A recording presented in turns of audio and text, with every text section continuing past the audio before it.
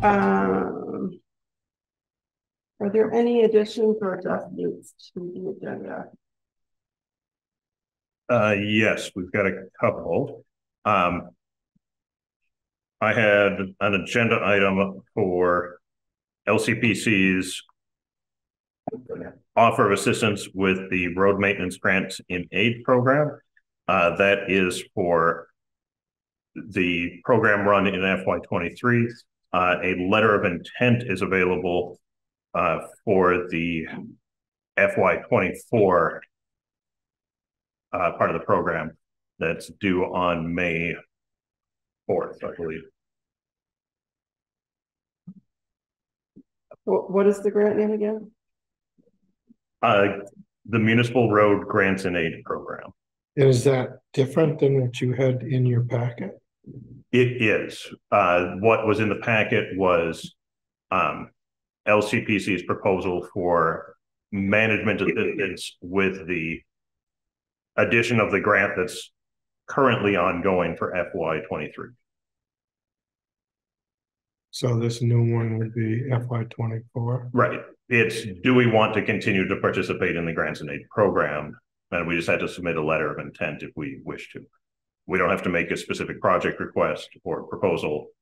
Just they calculate how much money each town gets based on the number of participants. So this year we're getting more. Yeah. Couldn't imagine why we wouldn't want to, but yeah, I think it'll be a short discussion. There's really no downside. Okay. I have a couple also. Did you have more? I think the ones I had are the ones that you have. So if you'd like to go ahead, then. So I noticed Brian did print out, thank you for doing that, the purpose statement for the rail trail as an action item.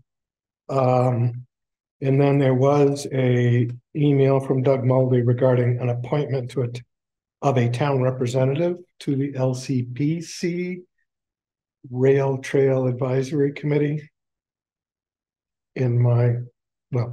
So that's discussion. Marvin Awards. Is the just make sure it's the same thing I'm thinking of.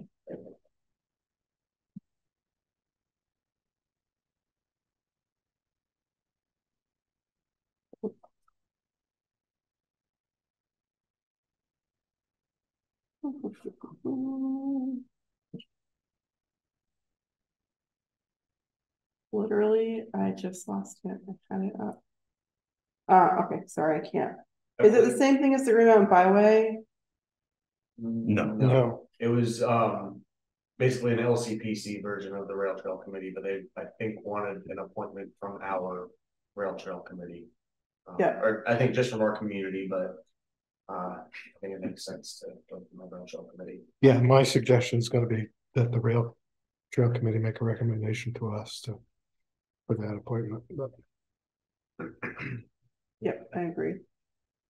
Okay, there's also, I'm going to just add to that because I got this email today from Kyle News about the Green Mountain Byway Committee.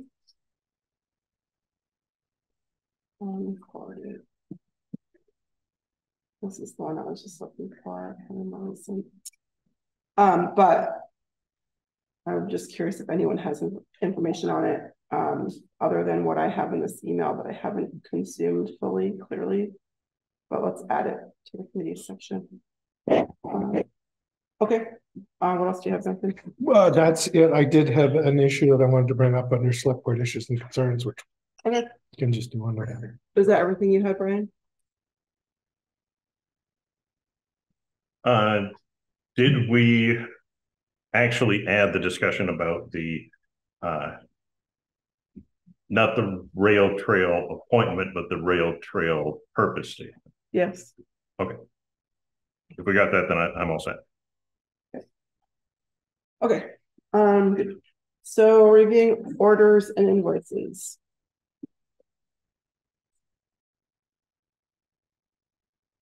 Do we have a printout, Rosemary, for each of us to look at, or no? No.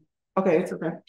We'll just pass those around as we go then. And I also have one for Generate Tetros LLC Let's thing. keep them all together because I don't want them to get lost. Say that again. I have one for Generate Tetros, the LLC for the community development block grant, which is $437,000. Okay. And the money's supposed to be in the bank account tomorrow. Okay. We have 10 days to get it to them. Okay.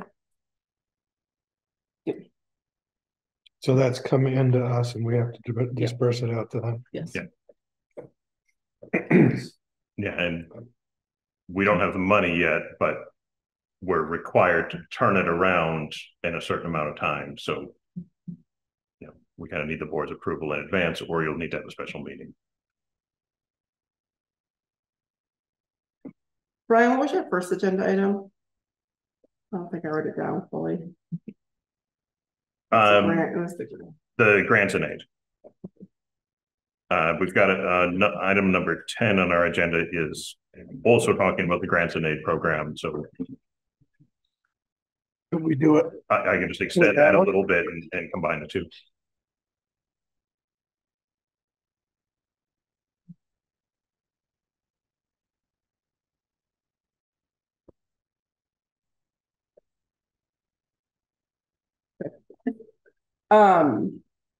Review and approve minutes from past meeting April 3rd.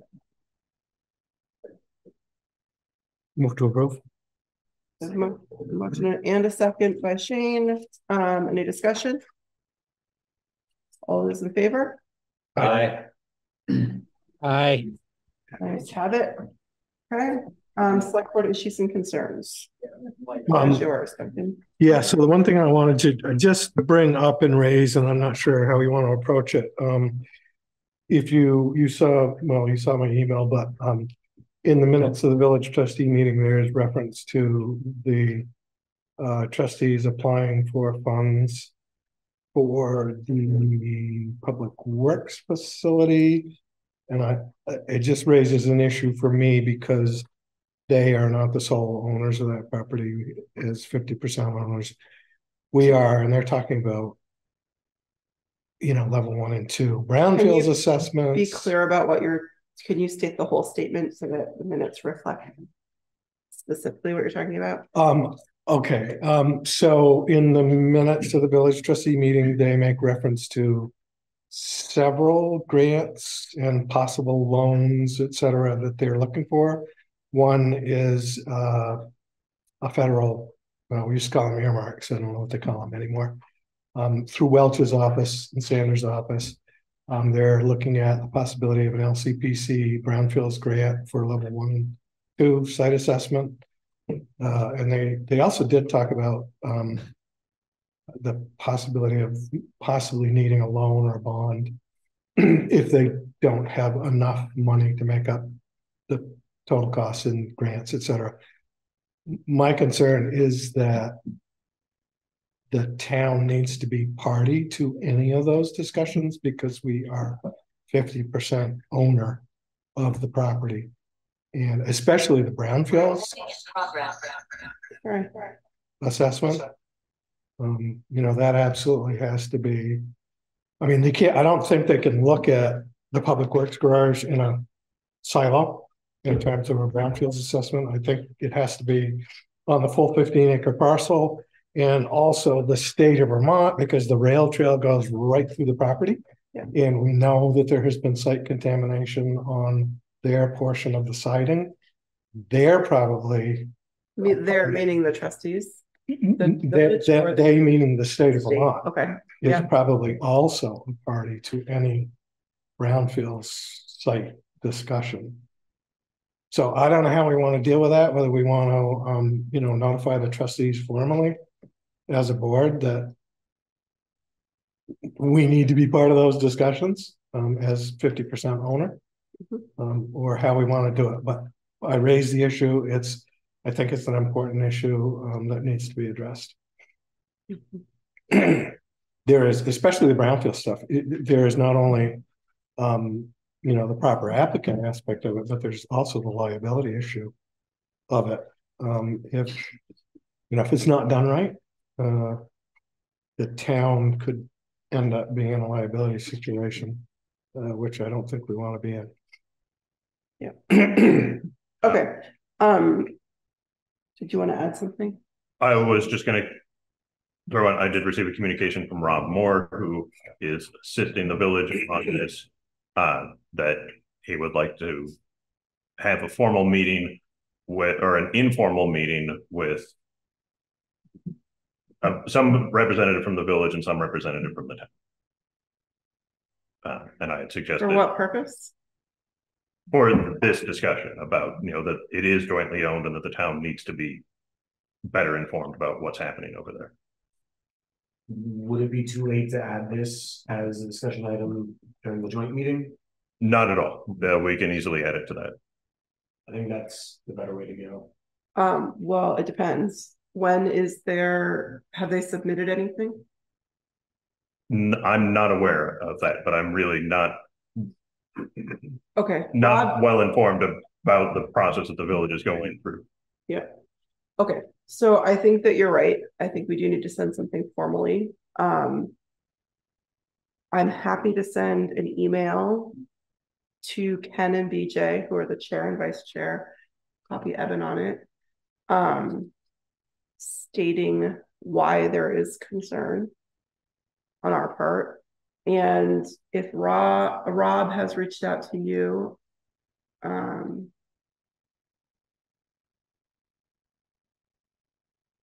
it feels like he should probably reach out to me. Okay. Or you can facilitate like connecting everyone, that's fine. Or if he could reach out directly to me, either is fine. But if he's the point of contact, then he could reach out to me and we can figure out. I would just as soon have you speak to it, frankly, Duncan, because I think you know it much better than I do. I don't think I know. that is definite. But I'd be happy to be there too. So if Rob could reach out, if everyone's okay with Duncan speaking knowledgeably on our behalf, I do think that either Evan or I should be there from the, but I'm happy to. Yeah, I'm fine with that. Okay. Duncan can speak on our behalf if they want to add it to the joint meeting agenda. They can request it. So I'll follow up by sending the concern email. I'll use the facts that you've already provided in that concern email. That'll be one step. Second step, Brian, if you could add this to the joint meeting agenda, that would be great. We haven't actually ever talked to them about a joint meeting date. We haven't. They kind of told us it was on this date. I'm not sure if it is on that date, so we'll have to get into that a little bit later. Meaning I'm not sure our board has that date availability, but the piece with Rob, if he can join that joint meeting, I think that would probably be a beneficial addition. And for clarification on what Rob's role is in the LCPC aspect of things, I correct me if I'm wrong, Brian, but I think LCPC was approached by the village, someone in the village, to help assist them with the process of submitting something to Senator Welch's office. And in that context, if you look at the minutes, it refers to LCPC as the local administrator of brownfields funds. Yeah. So if it gets submitted as a brownfields, it has to go through LCPC. Then they have a brownfields committee. The powerhouse just got accepted as a brownfields level 2 assessment, or is it level 4? I can't remember. I think it's a level 4 because it was already remediation. Yeah, they'd already started the process right when they tore it down, and they need more money. Basically, they need more money, and they need to continue that process. So I think it's at the level 4 now. Yeah, I think you're right. So it's those sorts of support services that LCPC is looking to provide the village as assistance. I believe that they're also working with Victoria, who's kind of LCPC's expert on the buildings and grounds grants that the state is providing. And she's approached us about coming to a future meeting to discuss the energy efficiency grants. Yeah, and that's, you know, I mean, that's another big issue is we should each know what each board is going to do, because that, again, that's not the village submits one thing, the town submits one thing. Really, those properties and parcels are one property, and we really should be thinking globally on the best way to apply for and use those funds. In that agenda, we should change the discussion. We should probably have potential modifications to the MOU, because if these conversations change what we have, we should just get it on there in case we need it.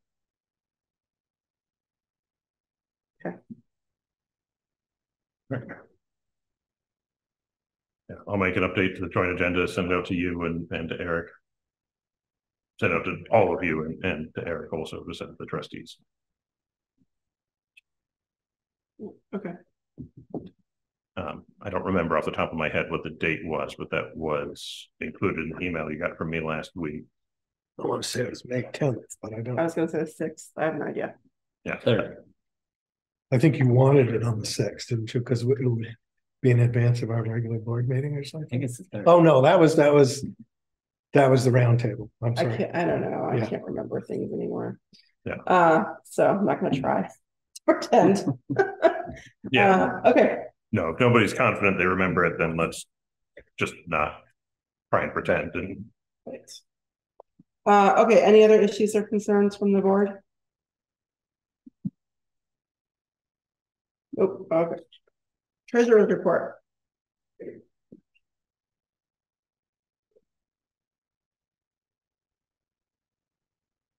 I sent out a budget status report. Okay.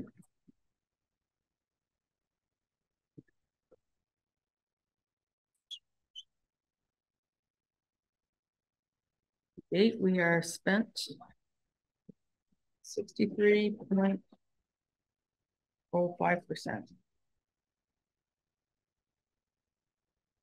And shortly I should be receiving the true-up from the state for the school tax. So you should be receiving a bill. a true-up. Yeah. They do that at the end of April. And that will push us closer to 75-ish, something like that. What will that push us to? That will either reduce or increase the revenue. Oh, it'll increase revenue. Yeah. Okay. Okay. So they will be providing us a check for the difference between the income sensitized portion. They've been doing that right along. They just finalized the final. Okay, and that's what this is. Yeah. Gonna do. Yeah. So that'll put our revenue. That'll fund our revenue up quite a bit too. Revenue is pretty close, Rosemary. Well, we could owe them money too, right? It's never happened, but it Yeah. could. Okay.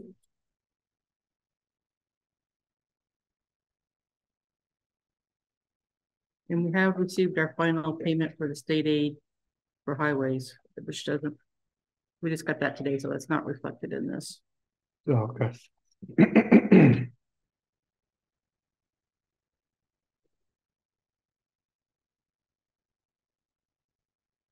So our select board expense is pretty darn close to being capped.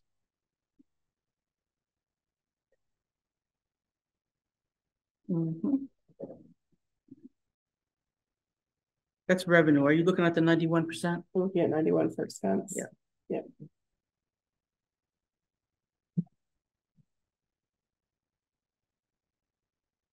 Most of our major money has come in.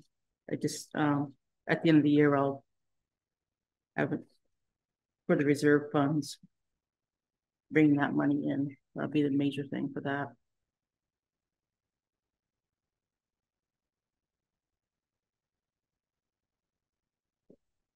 And it looks like we knew we were over budget on Tuesday Night Live. We talked about it during the budgeting process.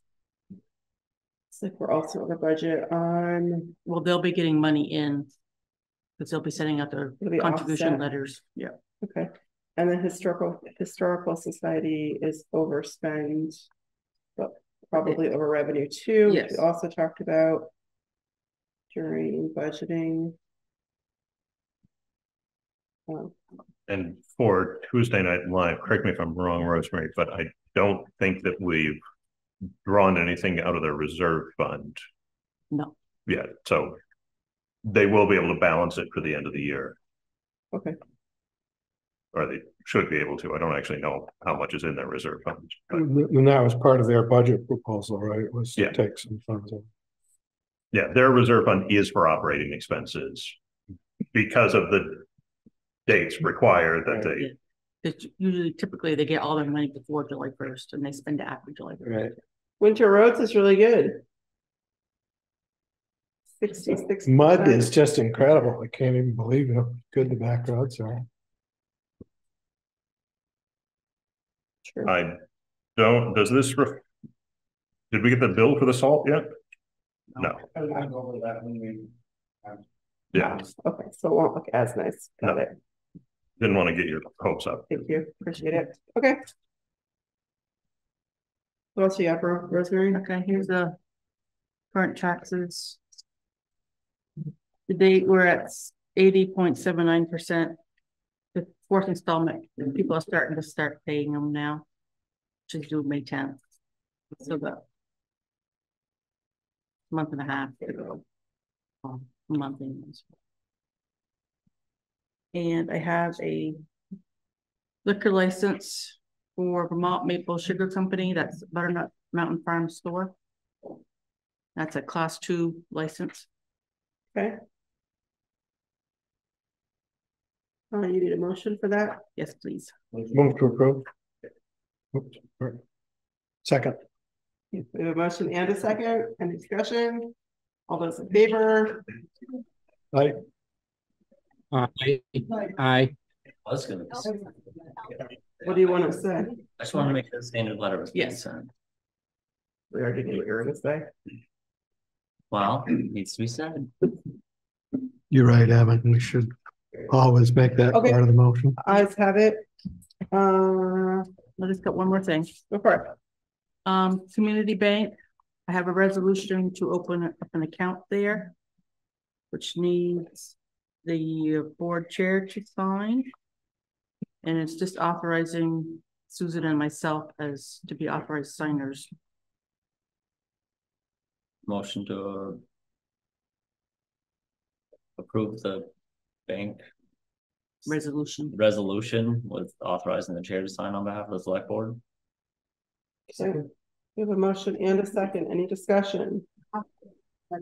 I'd like to just inquire a little bit about this is the account we're talking about that's a higher interest account, right, Rosemary? Yes, it's 3.75%. 3.75%. I just you know less than 1%. So Beth, if you look at just Google Apple savings account, that's like 4.75, and there are over 5% savings accounts right now floating around the world. I wonder if the board thinks we might want to look at some other possible places where we could put this money and get another % of savings.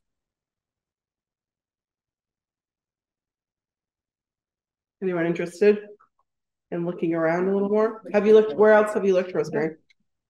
This is trying to keep it, you're trying to keep money local. Local, yeah. We don't have to put it all in one place. We can divvy it up.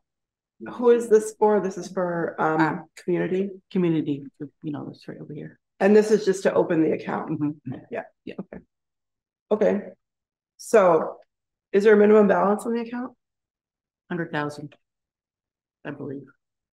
Do you have a dollar amount? If I remember correctly, the discussion was around try to move as much money as we felt we could into that to gain higher interest rates. Do you have a sense of how much money, reserve funds, et cetera, that we could put in there? Well, you've committed some money of the ARPA money. Should that go into this account or leave that where it is? Some of that monthly money should be, I'm assuming we'll get a bill shortly for I'm it. sure we're gonna get a bill on that reasonably soon. I'd expect so. So I wouldn't think we'd want to commit that. And monthly and money dedicated for the CUD. I don't know when they want their money. Normally it's gonna I be partial payment soon, I would think. I'm expecting. Yeah. Go ahead, Mark.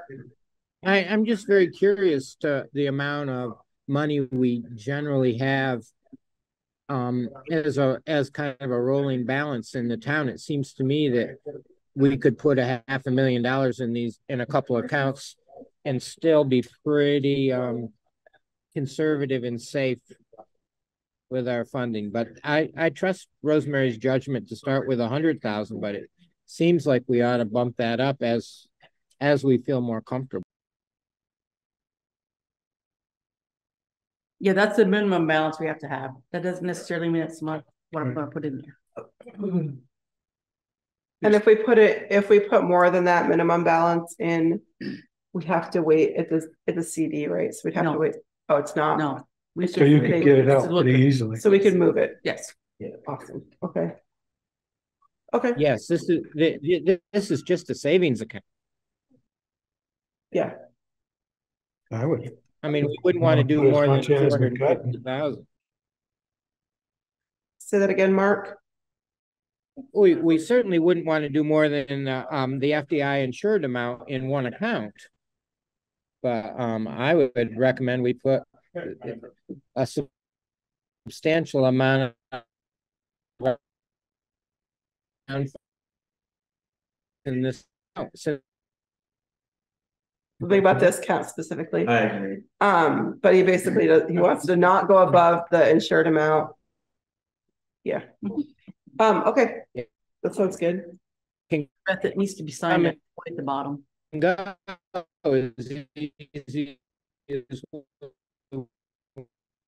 Mark, turn your video off, Mark. Do you think he sounds like this to himself? Is he drinking a Coke at the same time? Having a pizza. We're losing you a little bit. It's where it says a test by one other officer. Yeah.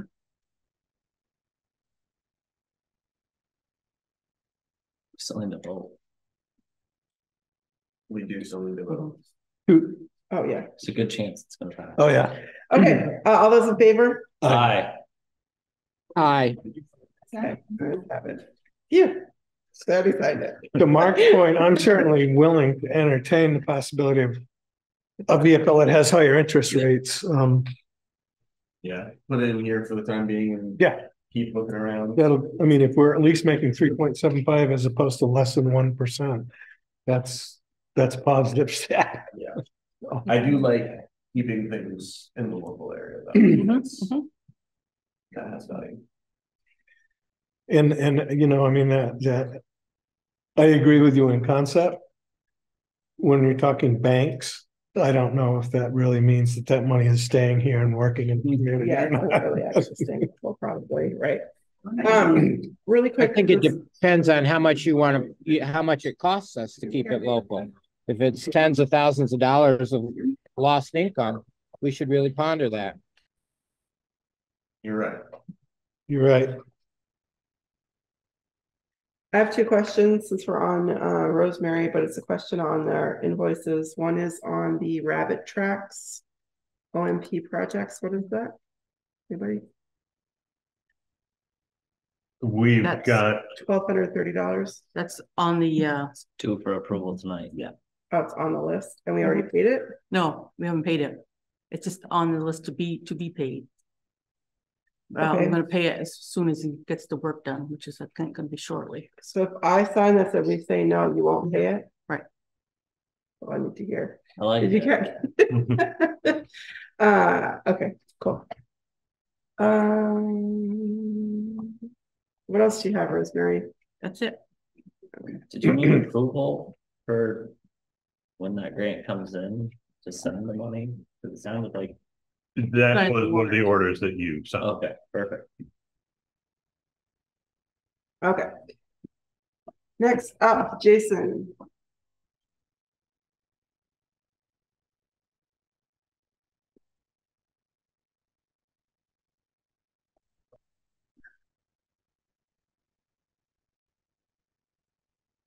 The big report this morning. We completed the backhoe and we're finishing up the tail bucket as we speak. We started the spring/summer maintenance. The grader's been out with the York rake and the claw on the tractor.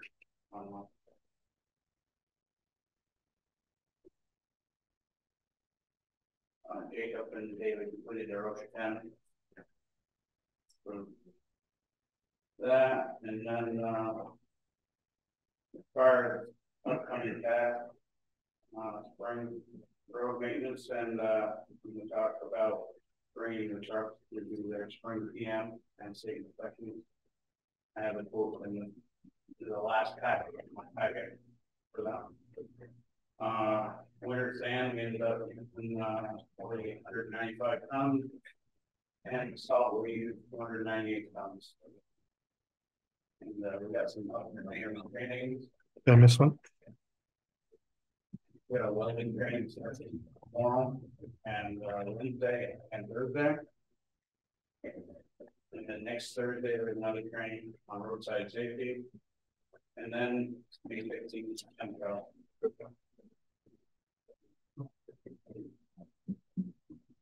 You got all the others. Yeah.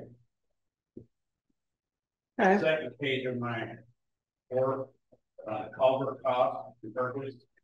It's a quote in here that will break for the book. And by buying the bulk from Johnson Farm and Garden, they're giving us a structure off price. That's highlighted. I don't know. I think it showed the highlighted on some figure guide packet too, I believe. So the highlighted numbers are the two numbers that we're looking at. The 18-inch by 20 foot and a 24-inch by 20 foot. Those are the two culverts that we use primarily the most. So Johnson has the better price on both of those? Yeah, that's truck shift right to our yard at the job, and that price is actually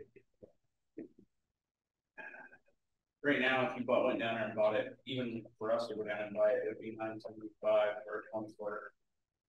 So you're giving us a pretty good deal. Do they give us like a regular, like, do they have any like a 10% off for regular business? Like we do a lot of business down there.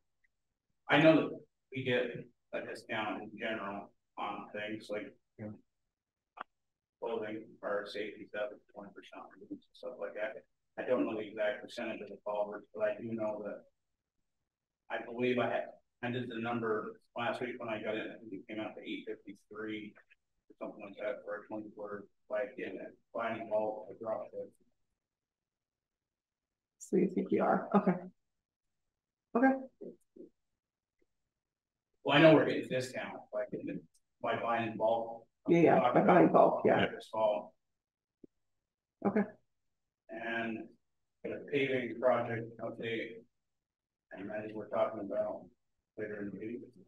Yeah, I've got that in the planned purchases. Right.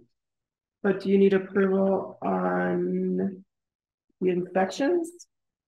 Yeah, and the culvert. The culverts I think are within your purchase. Oh no, they're not. Okay, so I gotcha. Okay. Because of the amount. That's the total. Yeah, and The total amount would be That's on your revised. Come back to this. Yeah, okay. I've got 17,500. that was next year's. That's July 1st. Oh, okay. We are number 15 even. So is what we need to make a motion on the planned purchases, or will that cover these items? That won't cover Allegiance. Let's do this. We're gonna put Allegiance on the planned purchases, so inspections through Allegiance. Inspections and the spring PM, so they go through and adjust the brakes when for a commercial vehicle have to be a certified inspector to do that for legal purposes. Okay.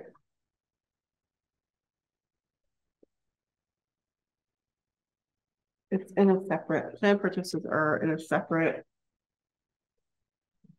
Yeah, they are, but each one of these Allegiance items is like one's 1373, one's 1338, one's 1,000. So Yeah. each one of those is Here, I got you. Don't worry, got it. more than. Ready? 1373.95. You're just gonna total it. 338.46. Yeah. 814. 0.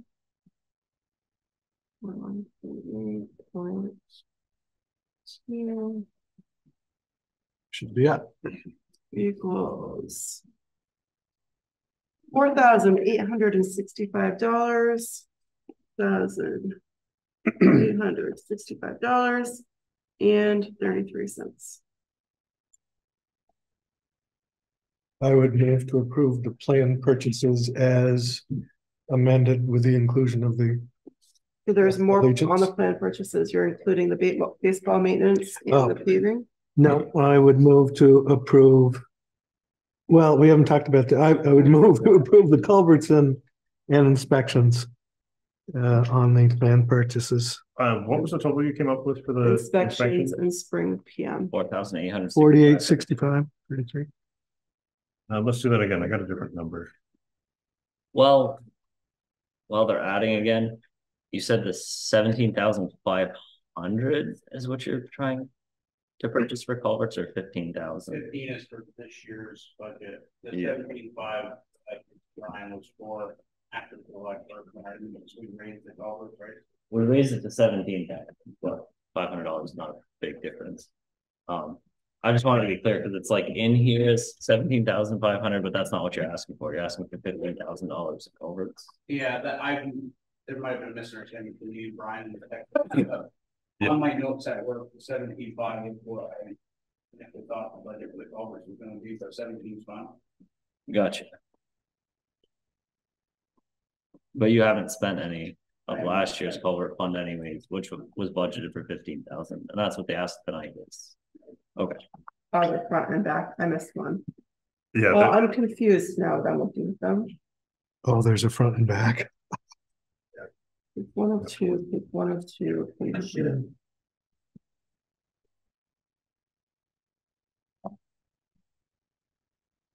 This doesn't make sense. Why do we have two of twos together?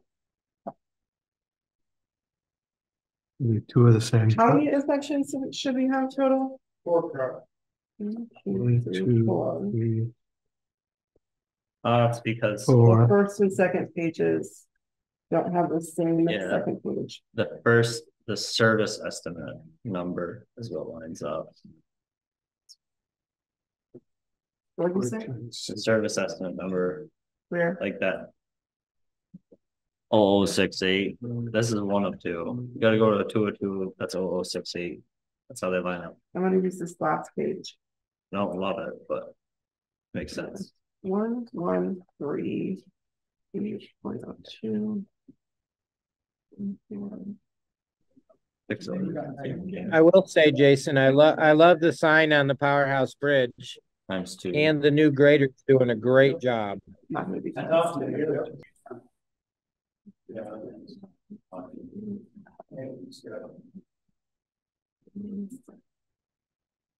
Oops. Yeah, kudos to What is Mark that? too. I mean, the grader's one thing, but the operators also kind of important. Yeah, we had, The new Packer Duncan is really nice for the back roads with that little car of mine. Are you finding that a pretty useful? it is, like when we were out grading, having to use it every pass. So he's cutting, he's using it, he's spreading, he's using it, so packing potholes a lot better. And when it comes to the sections of the road that are a little bit soft, it's not letting the grader sink in as much. It's just giving it location, but it's got down pressure with that, so it's keeping it up. It's actually really well. We not spread too much stone or plant. How are the sap trucks treating the roads, Jason? There's certain spots that they have affected a little bit, but not generally too bad this year.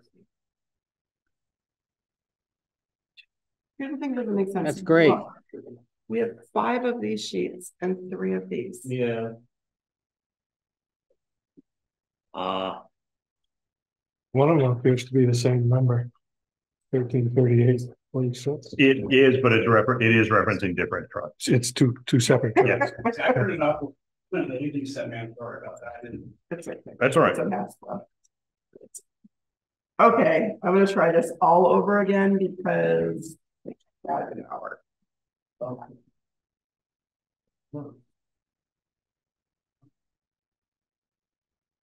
Thought I was losing my mind for a second. Well, kind of was. But this one might be. No, wait, don't, no, wait. Jason, I don't see even that look one. paper yet. That looks really nice. It doesn't have a total on it, does it? No, sometimes they get copied. It's a little weird. No, this is the same as the one we've got. So it's just in what they sent you was Maybe not well organized. The PDFs. Okay, well, now I have a third different number. This number I have is $5,065.77. That's what I came up with. Must be right. I don't know. So I know I made a motion to approve those. Maybe we should just wait and approve all of the planned purchases as one. It's okay, we already have a motion. You made the motion. Did you have a second? I don't know if anybody. I don't know what your motion was anymore. Well, it was to approve the Allegiance and the culvert purchase, but now I'm thinking of withdrawing my motion so that we just do all of the planned purchases as one approval. I don't remember if there was a second. Let's just second. Donna, was there a second? Deleted that was, I thought it seemed like it moved on and that. Good enough. It's a. Yeah, I got one more. And that would be awesome. Yeah. You have one more what? One more topic. Not invoice. Can I see those papers you were gonna hand me originally? I just want to check the numbers while you're talking. Go for it, Jason. Floor is yours.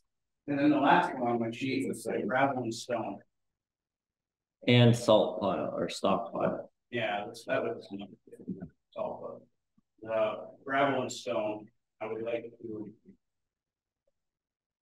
wire 20,000 for Upper French, Book Road, and a section of Plot Road. Wait, you want to what now? You want to acquire? Is that what you said? Spend. I want to spend Buy. Okay. $20,000 worth of same map planning from NATO's or pursuits. Yeah. Or Would that be regular maintenance or mud abatement? that's regular maintenance. And is that within your budget range? It's 40,000 left.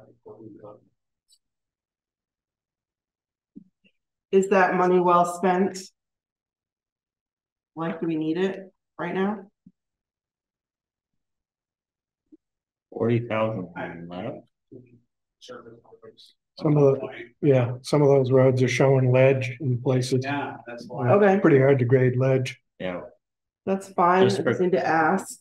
Yeah. Just for clarity, we budgeted 40,000 and we spent $209. There was a positive credit last year. I just don't want to spend money for the sake of spending money. That's all I'm asking. Okay. Yeah, I'm not gonna ask something I don't think we need. Yep.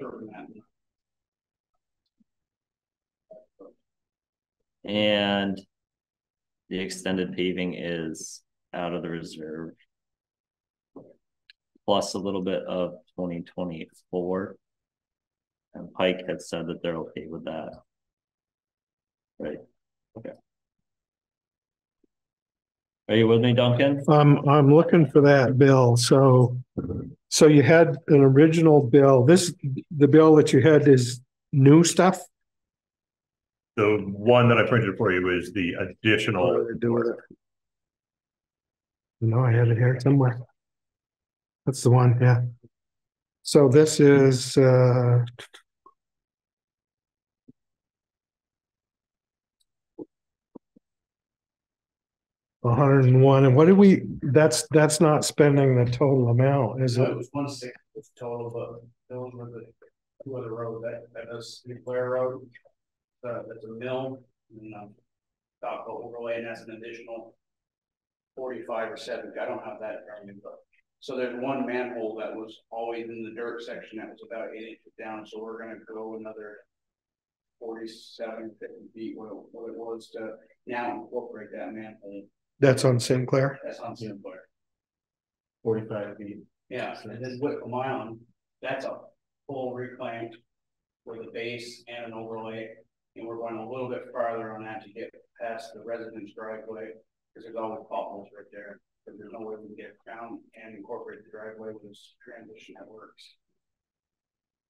Do you feel like you got everything you wanted to do on the Clay Hill project with the bid that we got last year?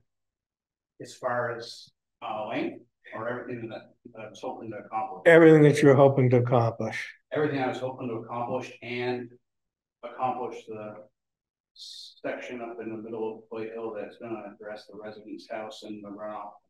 Yeah. Okay. That's going to start way back at Pearl Creek Bridge. It's going to go up to the college.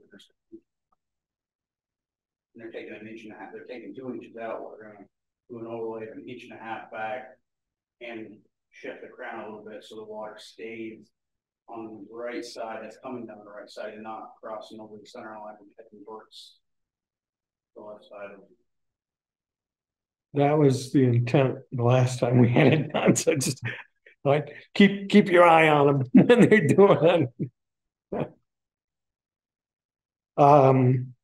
So Rosemary, in terms of the budget, I think you said that they could give us a bill for some of this before July 1st and some of it after July 1st. We kind of need to do that, right? They're not starting until the 3rd week of May, and that's still up in the air. So I think when I talked to them, he said it'd be fine. But I told him our situation that we have last year's money and this year's money that we were waiting for the fiscal year, and he's like, we can sell it. Okay. That would be my only caveat on it. I think this is great. I think, we potentially still have some money to spend.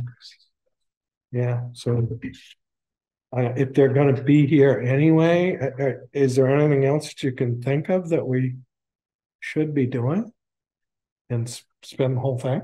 That gives me a little bit of heartburn. Sound like you don't, Ken. But if we went with the extra 60,000, it just puts a lot of strain, I feel, on our tax anticipation reserve fund, because it's right first day of fiscal year, and we already have big bills coming up in the first quarter before we collect. Maybe Rosemary doesn't have such heartburn about it, but well, you've got some of that in surplus already, right? Yeah. We're already gonna. Yeah, some of it's in surplus, but the extra 100,000 for next fiscal year, if we spend all the way up to that, we need to come up with 100,000 out of that tax anticipation reserve fund before we get taxpayers' money. I'd like to say that 60,000 in case something happens throughout the year. We need to fix something before next fiscal year. I'd like to have some kind of buffer there. I would like to see one, but not my decision. As long as everybody realizes if we do that, you're going to pay a mobilization charge. The only reason I'm saying it is you're getting more bang for the buck by That's spending more on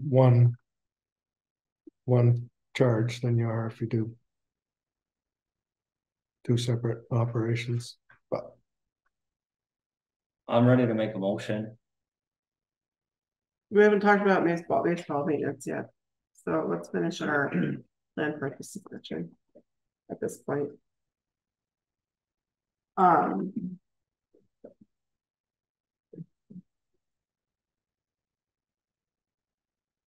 Okay, Brian, baseball.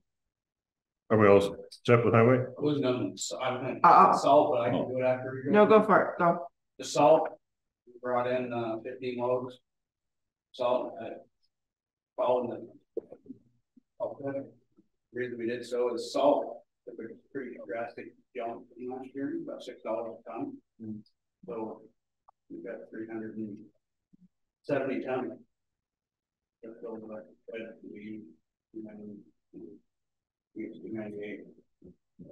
We got more than we used, but with anticipation that we're going to level fund it and still save next year and not have to raise it up because the salt prices are going up. Yeah. So so you think the salt would be replenished in next year's budget? What me and Brian talked about, the goal was to get it like this. We budgeted 38,000. We come in under that, but I got more salt than we technically use because if next year's prices go up again, we can still stay within that budget and not go over. We'll have by doing this So we'll have carryover plus. Yeah. That. Yep. Good plan. And if the last comment on that, the salt, there was some concern about the salt melting, getting wet and spoiling or running out of the salt shed, and that was not a problem last year. So yeah, we've been able to keep it over a year in good condition. Okay. Plan purchases continuation. We only have baseball field maintenance left. Yep. So the baseball fields need some maintenance. Greg Fatigate, who's done this for the town recreation a few times, he's pretty familiar with kind of the needs and working at Old Mill Park. So they'd like to use them again. And that's the cost for him, his services alone, and not material. 30. Right, I move this To over. me, it looked like equipment rental, trucking, services, and no material. And no material. Yes, I guess in the past we've provided topsoil for him to use in Old Mill Park. Is that going to be a problem? No, so they'll get over there and make them that. In the past, they bought topsoil and had, separately and had it trucked in.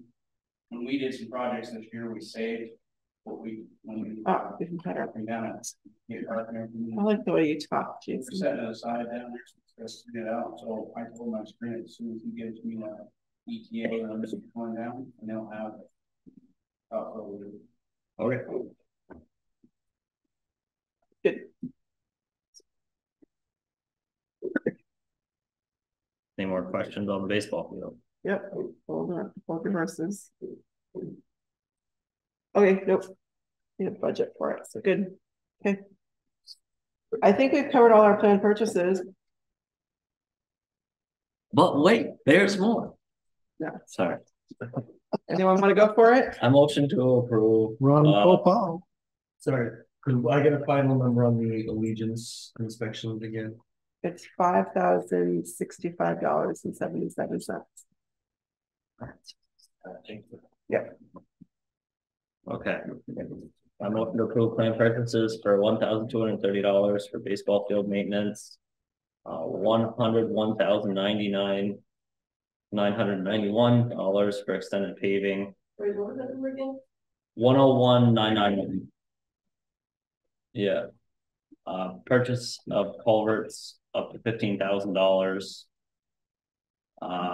Payment for truck services at Allegiance for $5,065.77, and gravel stockpiling for $20,000. Do you have a second? Second. All those in favor? Aye. Aye.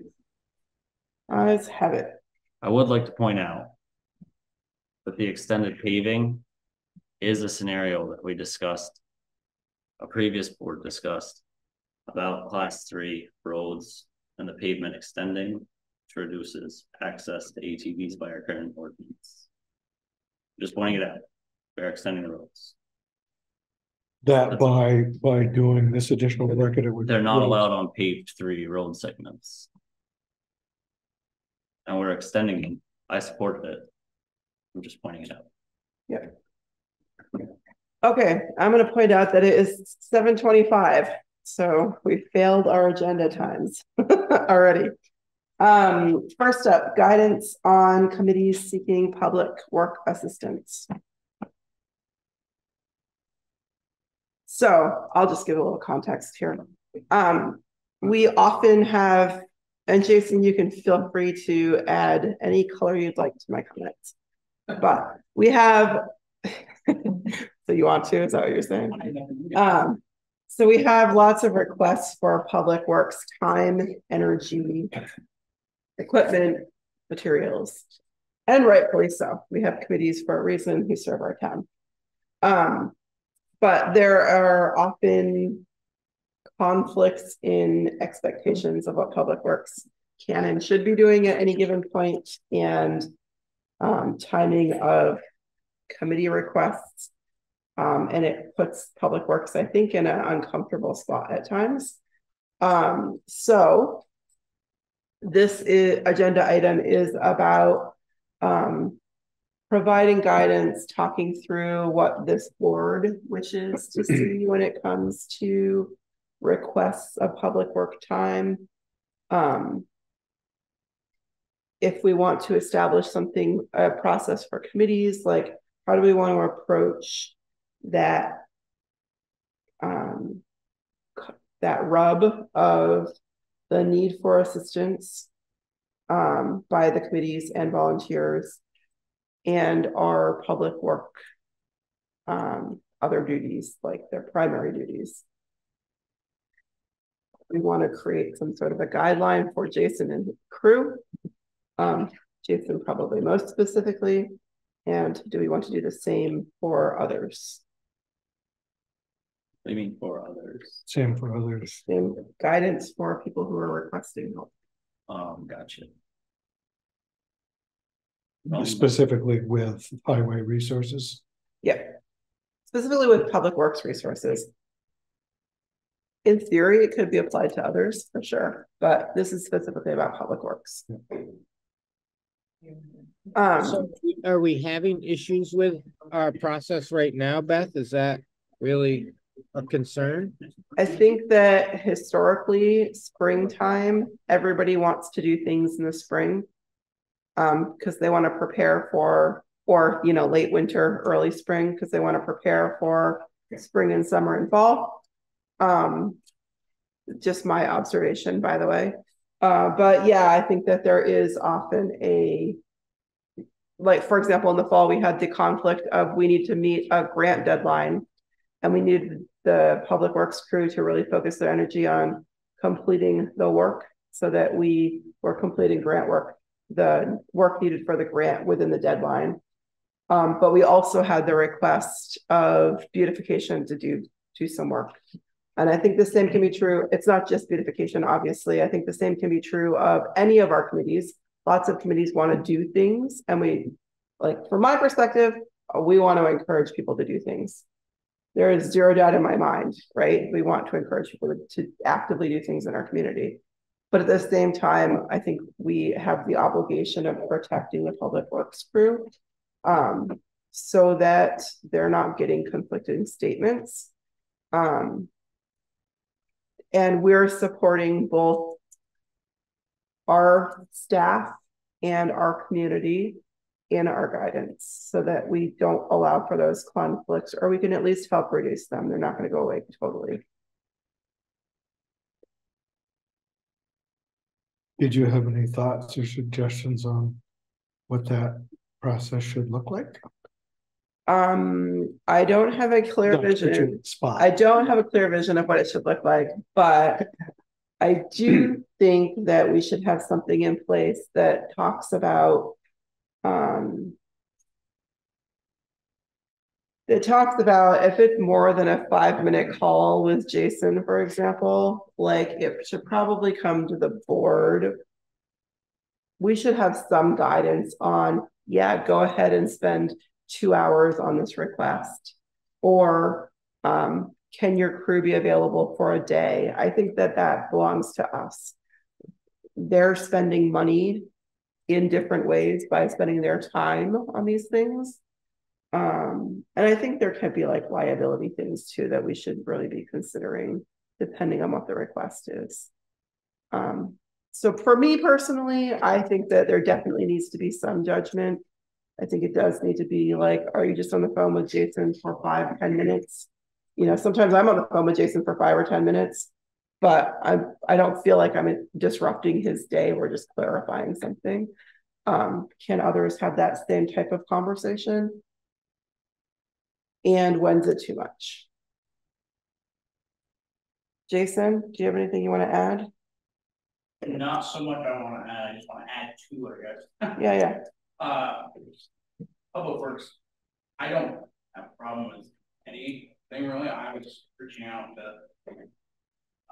to get more clarity on certain things because I use beautification committee.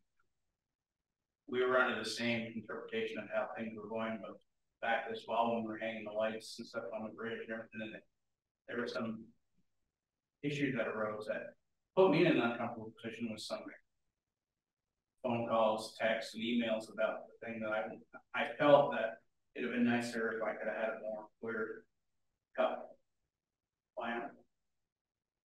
And then recently with the arboretum, I was doing some work like I thought I was supposed to about the water line, and to find out that the board didn't want me doing as much. So I guess a more clear cut plan for what is expected or what the board's expecting me to have me and how much time to dedicate to it, I guess. That's the only thing I'm trying to get. I don't like telling people that I can't do something because of a reason. I like to try to follow things through. So I would just like a more streamlined process, I guess. Just something that the board supports, once it's a unanimous decision and it's supported, that it can go forward a little bit, I guess, without having so much. It's hard to describe. Yeah, it's conflict, right? Yeah. Conflict isn't always bad. Yeah. Sometimes conflict's appropriate. Yep. I hear what you're saying. It does beg a question. Former board had talked about it. I was planning on bringing it up in June. I would still like to have the timesheets redone. I had talked in the budget process about allocating hours for committees, and that was not supported, and that's fine.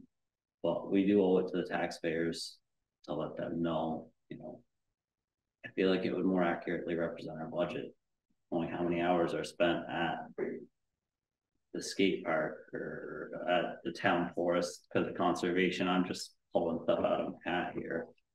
Are you saying set a budget of committee hours? That's not what it was approved. That's what I had proposed.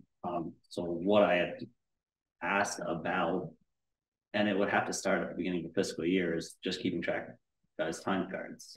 Right now, I don't know how many categories are on it. But if there was a skate park, you could just put 8 hours next to skate park. It's not really, you don't need to write notes, raked lawn or whatever you guys are doing, but anything like that. So a whole turn of a year, we could really get a better representation of where hours are spent.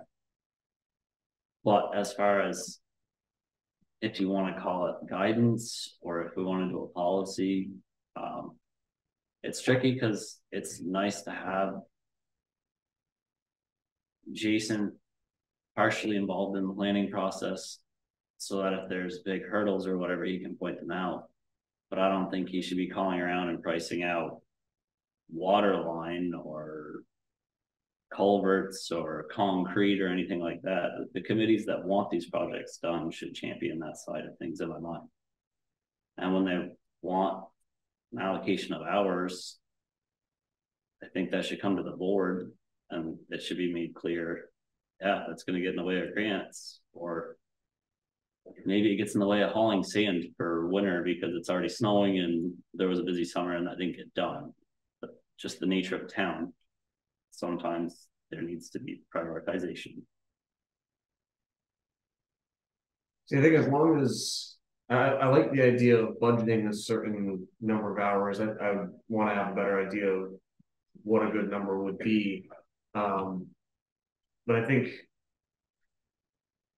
most of the committees might not have somebody who is really able to do the pricing of various things to the ability that Jason does this every day. So if there's a project coming up, it probably makes sense for him he might actually already have a number in mind. He might know somebody that so I think it does make sense to have him involved for stuff like that, as long as we can keep track of that and not have that get out of hand, have that. What I was going to say is it would be great for us to, as a first step, have a form for people to fill out when they want to request the use of public works for anything. And then that can kind of kickstart the process for us of how much public works time do we think this is going to need. We can talk to Jason about that when the cases come up, and then go from there on deciding what we want to authorize Jason to do and what is needed for the project. But I think, for something like the Arboretum, I think there is, some longer term planning that needs to be done. But then there's, like you said, the pricing, the figuring out where we're going to go from the water line to connect to the Arboretum. So, I think some of that requires Jason at the table. And if we, the board, want them to do that, then we need to authorize Jason to be a part of it, I think. The thing for me is I don't want to micromanage Jason. I think Jason has a good feel, you have a good feel for the things you need to get done. And I feel like if somebody's going to get in the way of you or your team working too many hours or not spending your energy on the right thing, personally, I feel like that's for you to make the judgment call on.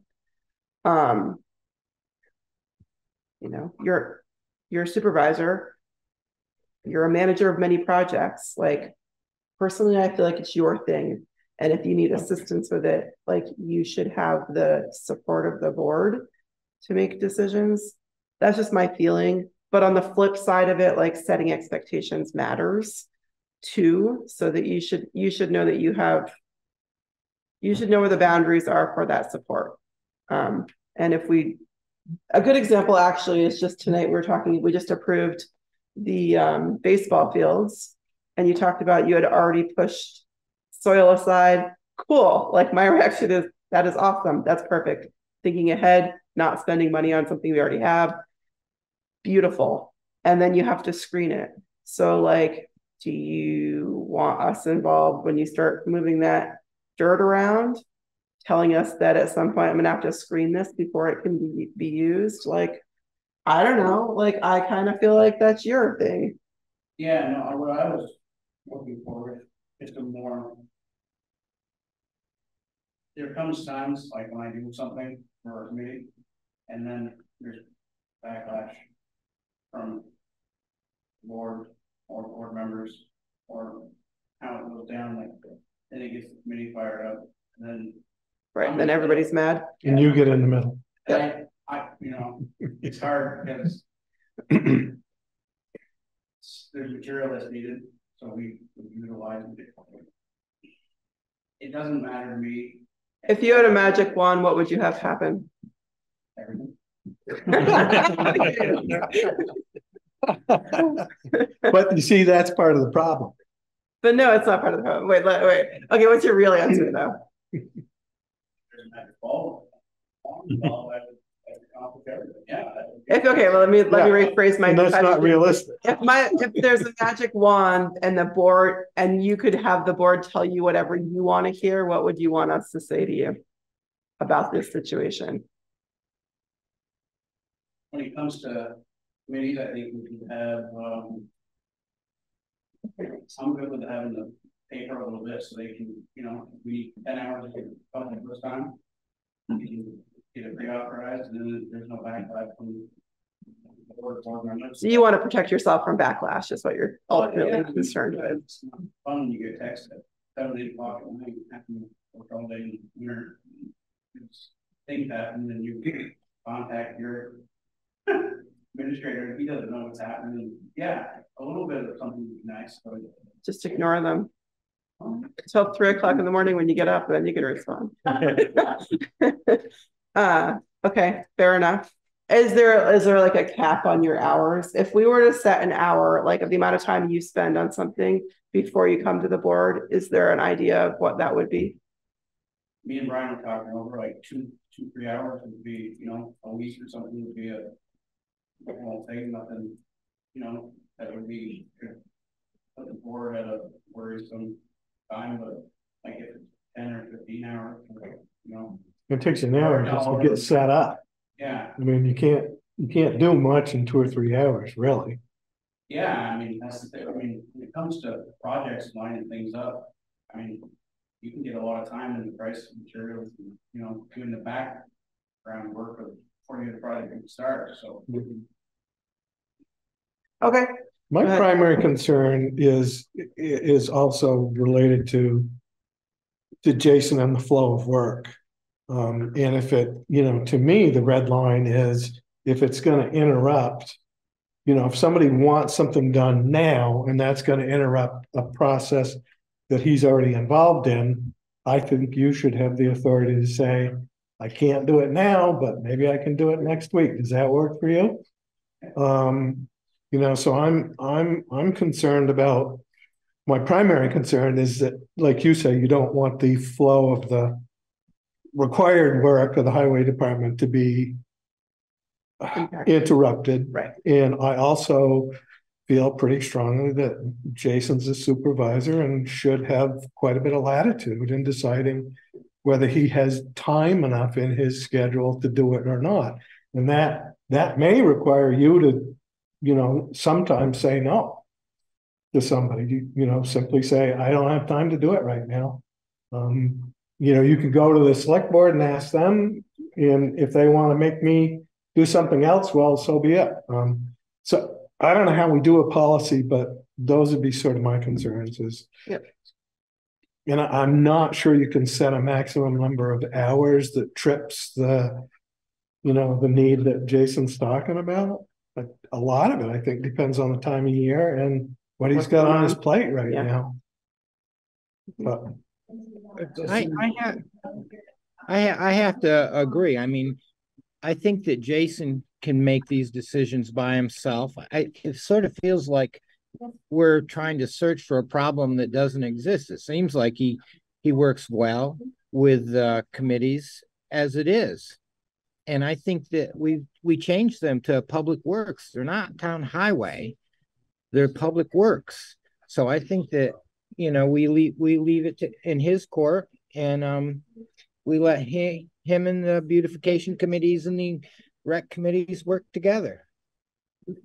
Yeah, just to further that, there's always escalation points too. Like if you know that somebody doesn't like the response, you can always send them to me. You can send them to Brian. You can send them to.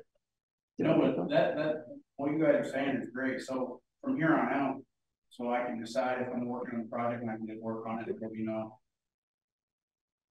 I think that's where we're landing. Well, let's just get some. Could I get some more clarification on what you were talking about with the tree board situation? Because I mean, it sounds like you pursued a little bit of work along that, and then you got some backlash maybe from the board. I'm not sure. Could you just clarify that a little bit? Because it sounds like there is a problem. It sounds like there isn't. It's not something that we're imagining. It sounds like there is an issue here, and if there's a small issue when it comes to the tree board, it could be a bigger issue somewhere else. And I want to make sure, in the interest of good government, that we're taking care of it now. So I'd just like to hear more about that situation, if you could.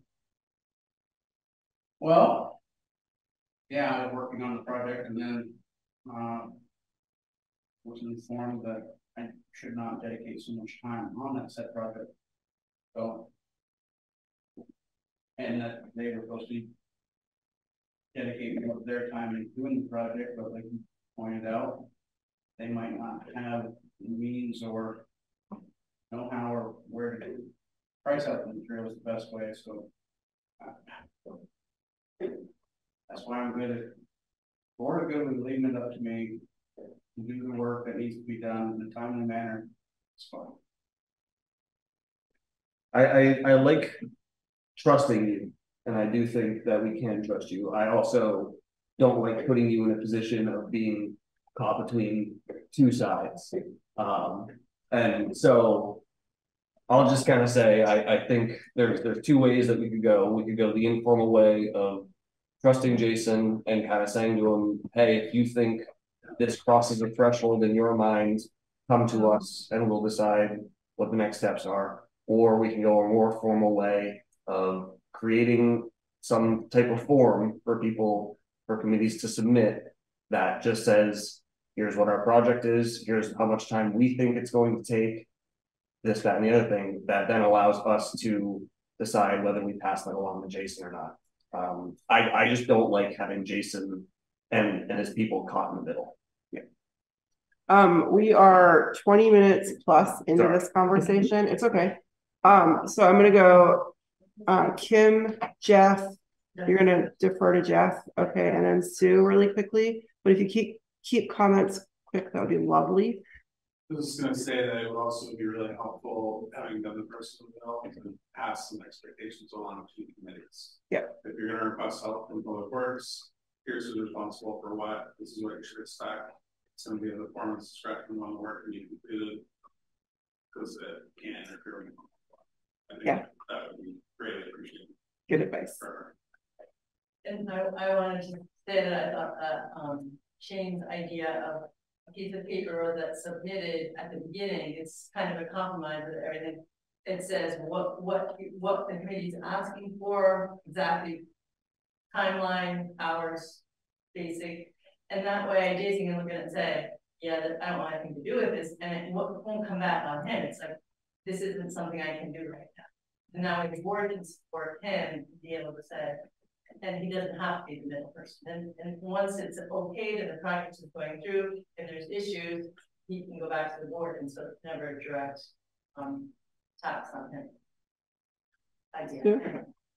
I would point out that all our healing, Jason and the tree board, were exactly the way you described. He explained to us what he could do. He was happy to help. We would have to work with him.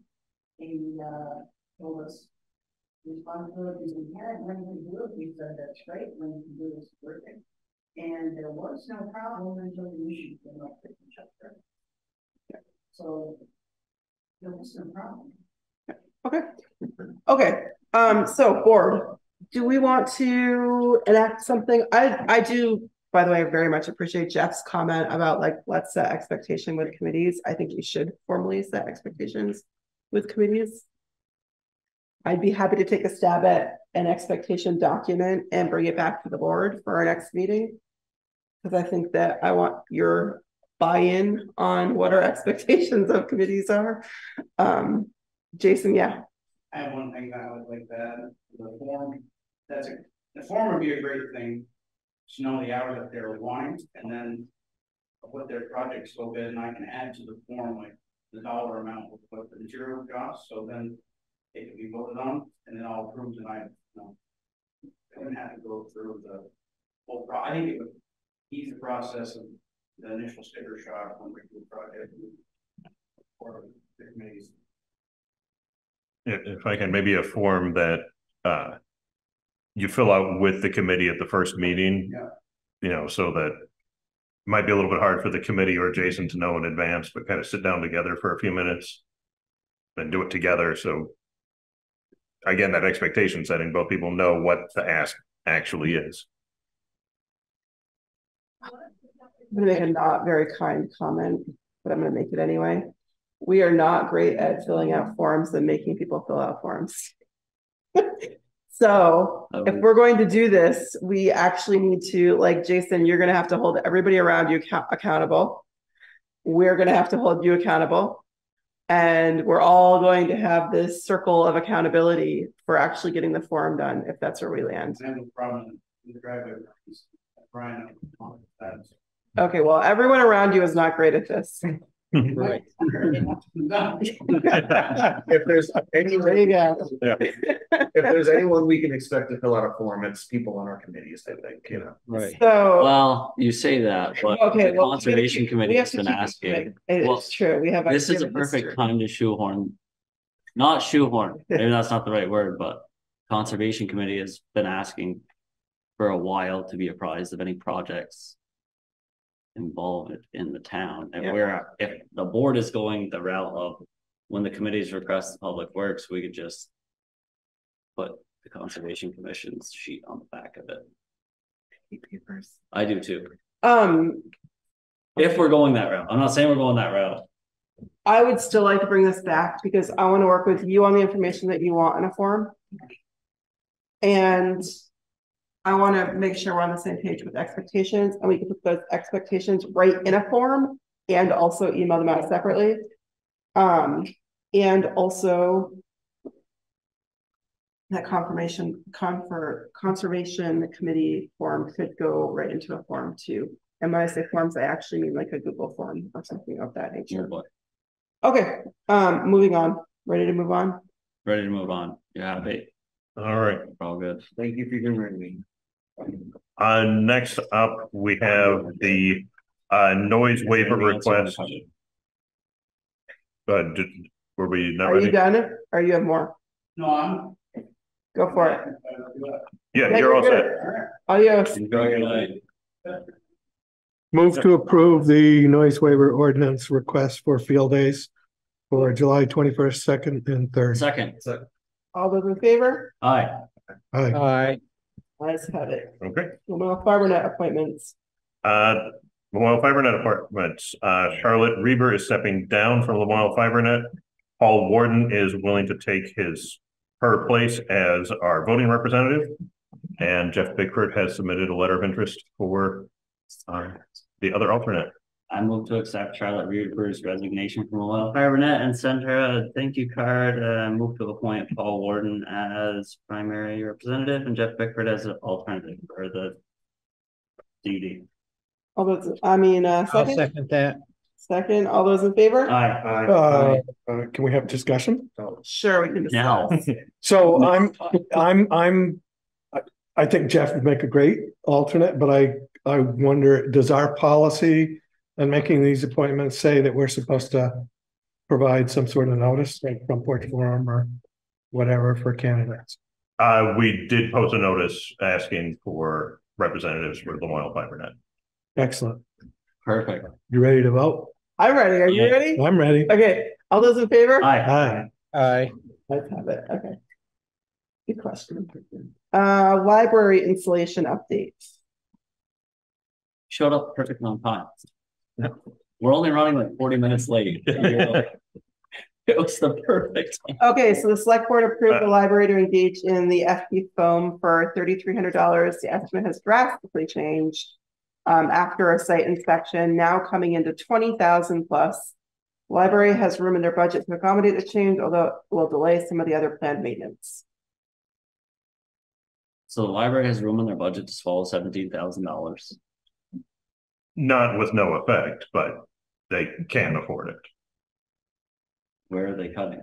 We have quite a substantial amount of donations that we keep in the checking account that we kind of saved for rainy day fund. This is the this is the rainy day. So this is the library trustees account. It's not a town fund. Who has control over that checkbook? Say it again.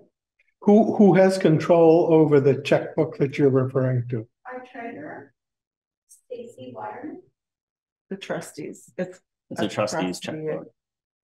That's why I was confused. You answered my question. Like, it's not coming out of your operational budget. You have a fund that you put donations in or whatever. Yeah. And that's where it. Just so you know, the question isn't about whether or not you have the funds or why you have them. The question is more about the governance of funds, I think is what I'm reading into looks like. Yes. So, and I'm going to put Rosemary on the spot. The library is a town entity, a town organization. Is it not true that the town treasurer is legally responsible for any and all funds associated with a town entity, including such a separate checkbook? I think they're doing that as they have their own money in separate accounts, investment funds, which I have no control over. Yeah, that's the question. No, the question is, if you're town treasurer, are you the one with authority over any town entity of which the library trustees and the library would fall? I think that's the question, because they're not their own entity, they're under the town.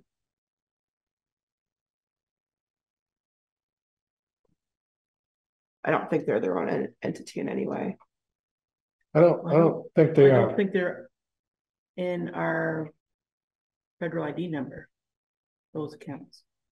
Well, that's part of my concern and question is that they should be, because you're legally responsible, I think, for any funds. What if somebody embezzled the funds from the checking account? Who's going to be on the hook for that? Are you going to be on the hook for that? I don't know. I'll bet you are. Yeah, but it's different. It's not about like how we spend money. It's about where it is. About liability and ownership of.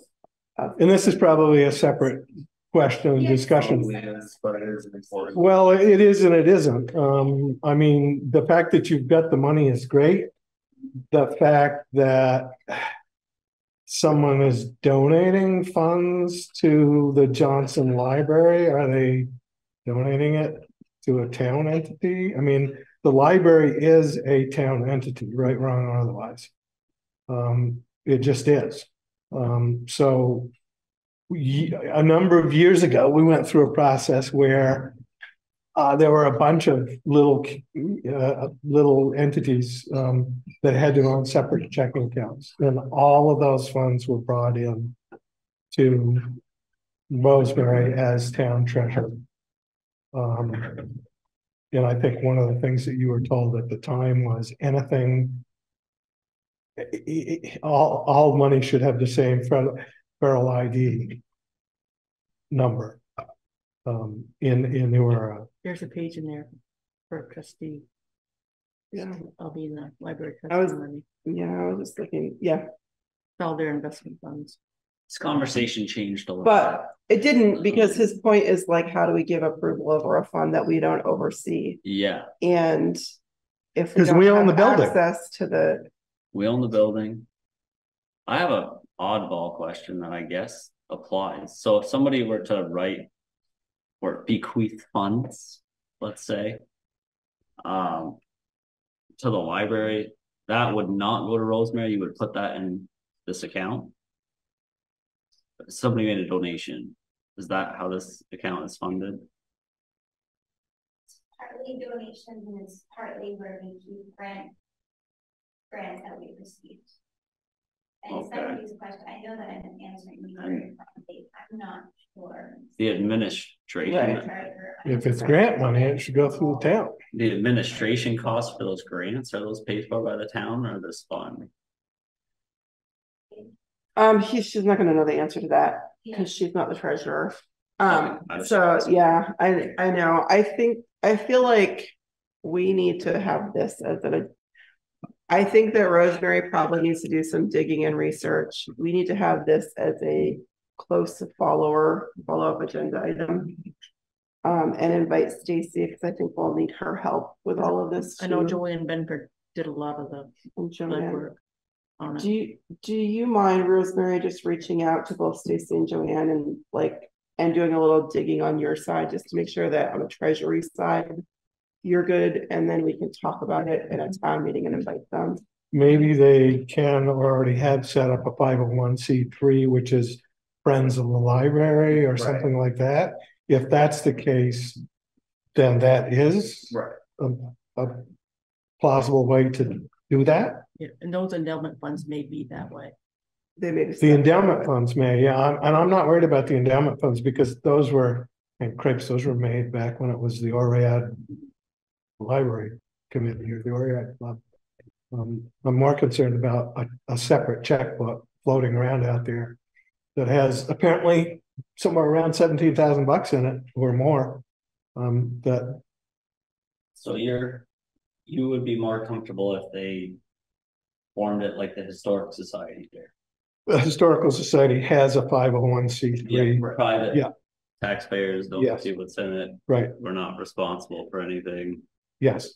And if I, as an individual citizen, made a bequest or a donation to the 501c3, I could get a letter from the 501c3 saying, you've made this donation, it's tax deductible, you can claim this on your IRS tax form.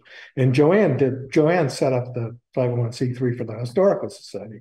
Maybe she's already done this for the library. I don't know. So maybe, what if we did this? What if we basically, since the building is a town building, what if we support the spending of those funds as part of a motion, and the actual fund management side, well, Rosemary has a follow-up anyway.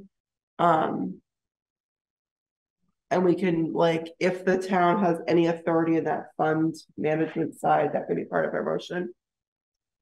Well, I had a separate question on the spending piece. And you had in your form on the grant that you're applying for, I thought I saw in the grant insulation. So if you spend the money now and do that, it's not a reimbursable grant expense. I'm unsure of that. I'm pretty sure it's not. Okay. Very rarely is. Yeah. Like very, very rarely. So if you got a possibility of getting the grant, I'd rather have the grant pay for it and then you guys would have that amount of money available for the other things that you're thinking about doing. Yeah, I guess with the grant, the list of things that we put in the application, so it's kind of a lofty list, and the reality of getting this done now is a lot better than if we waited. They are willing, the installation company is willing to come immediately after we get approval from the board, which, as you all know, that's not a reality for a lot of maintenance right now. This is something that we kind of want to check off of our list and get done. It's really important. $7,500 of it would be coming from maintenance capital expenses in our budget, and then 12,000 would be coming from the grants and the donations.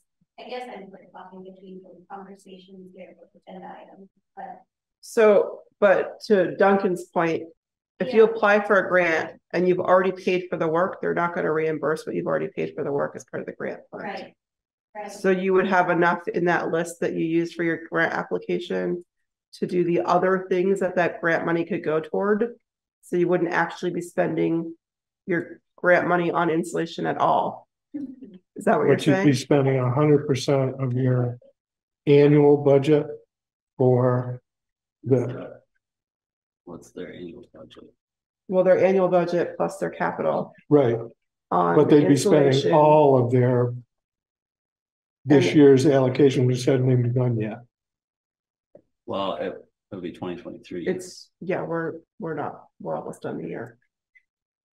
So 2 months left, 3 months left. let me be clear on that. Are you proposing to spend money from the current fiscal year budget or the upcoming fiscal year budget? Correct. And that's coming out of capital building expense, yes. Okay, And good. nothing, so nothing's been spent. They on haven't that yet? spent anything of the $7,500 that was allowed, or in the budget. Jasmine, Right. do you know when you would hear back on? I know you had to send in a letter of interest that had your priorities. Yeah, I don't think we're back until late this year, early 2024. And then I'm not sure, this big grant is kind of unfolding in real time. And so the timeline is rather wonky at the moment. So we don't really have answers around that. We just know that the applications due this fall. That's all that we know. Yeah. When Okay. we last talked about insulation, the library wanted to have some money to purchase windows to install next year. So the library board of trustees is fine with understanding if $7,500 from the town budget is applied, that they're not going to be able to purchase any windows. Right, the windows are now in this grant. Okay. Yeah, I saw them. I just, Yeah. you know, unfolding in real time, a little wonky, hard to follow. Yeah, we're thinking along the lines of we haven't spent any money yet for building maintenance this year. This is something that we could easily check off our list before July 1, and it would be a significant Gain, right. So yeah. Okay, is there any other questions on the installation?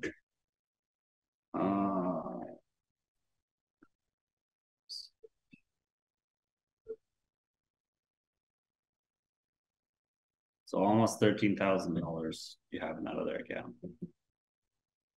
I'll make a motion. We'll see how it goes. Okay. This really should have been under planned purchases. Let's go. I motion to approve the library spending up to, not in excess of, $7,500 on spray foam insulation. And that the library underneath another fund will come up with the remaining $12,972 to fulfill the $20,472 contract or proposal. Can you give me those numbers again?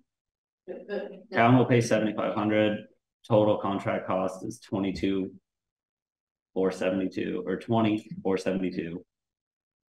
So the library is going to come up with $12,972 of non-town funds, as I understand it. The funds is the tricky word for me.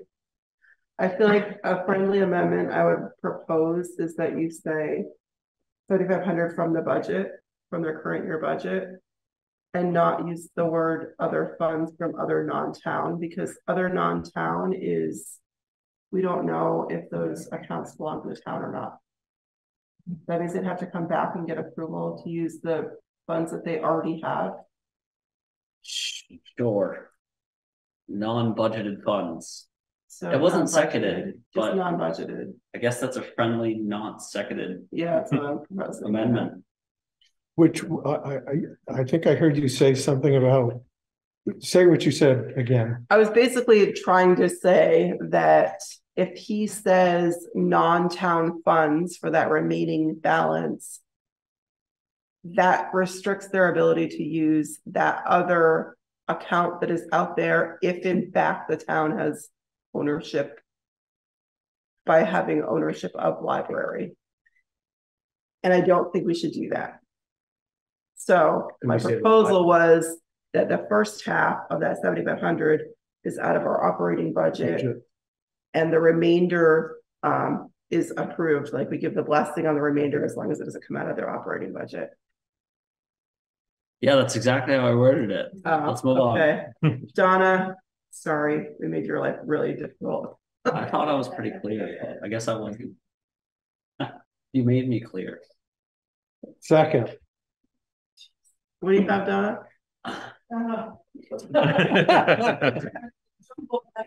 Just tell me it doesn't say Scrivener Bridge. It's approve the library spending up to $7,500 from their current year operating budget, and to also spend $12,972, as long as it doesn't come out of their operating budget.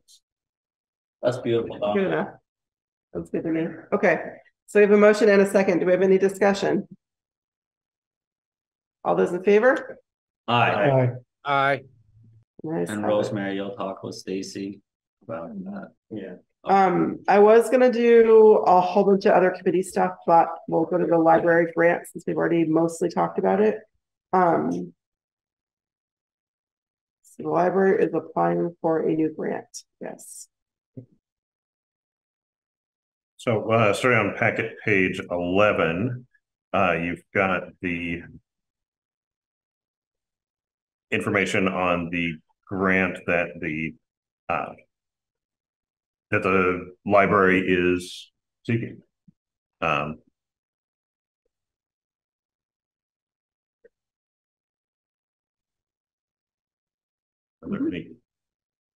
So would we, on this, would we strike the attic wall insulation estimate of $20,500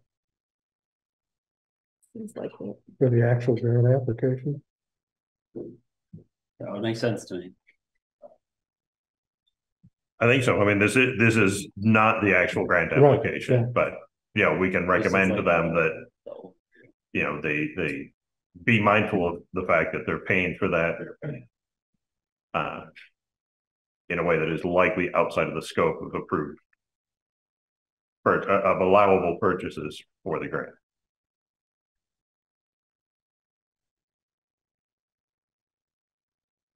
There's no matching funds. Motion to carry on. Is there any ask of the town? Not at this time. There is from me. If the grant's awarded, the grant funds will come through Rosemary. Please. Yeah, and I mean, I believe we're gonna get more clarification on what the situation is there. I would definitely be more comfortable if there is, like Duncan said, a Friends of the Library Trustees take 501c3 set up, just so that that's all done properly.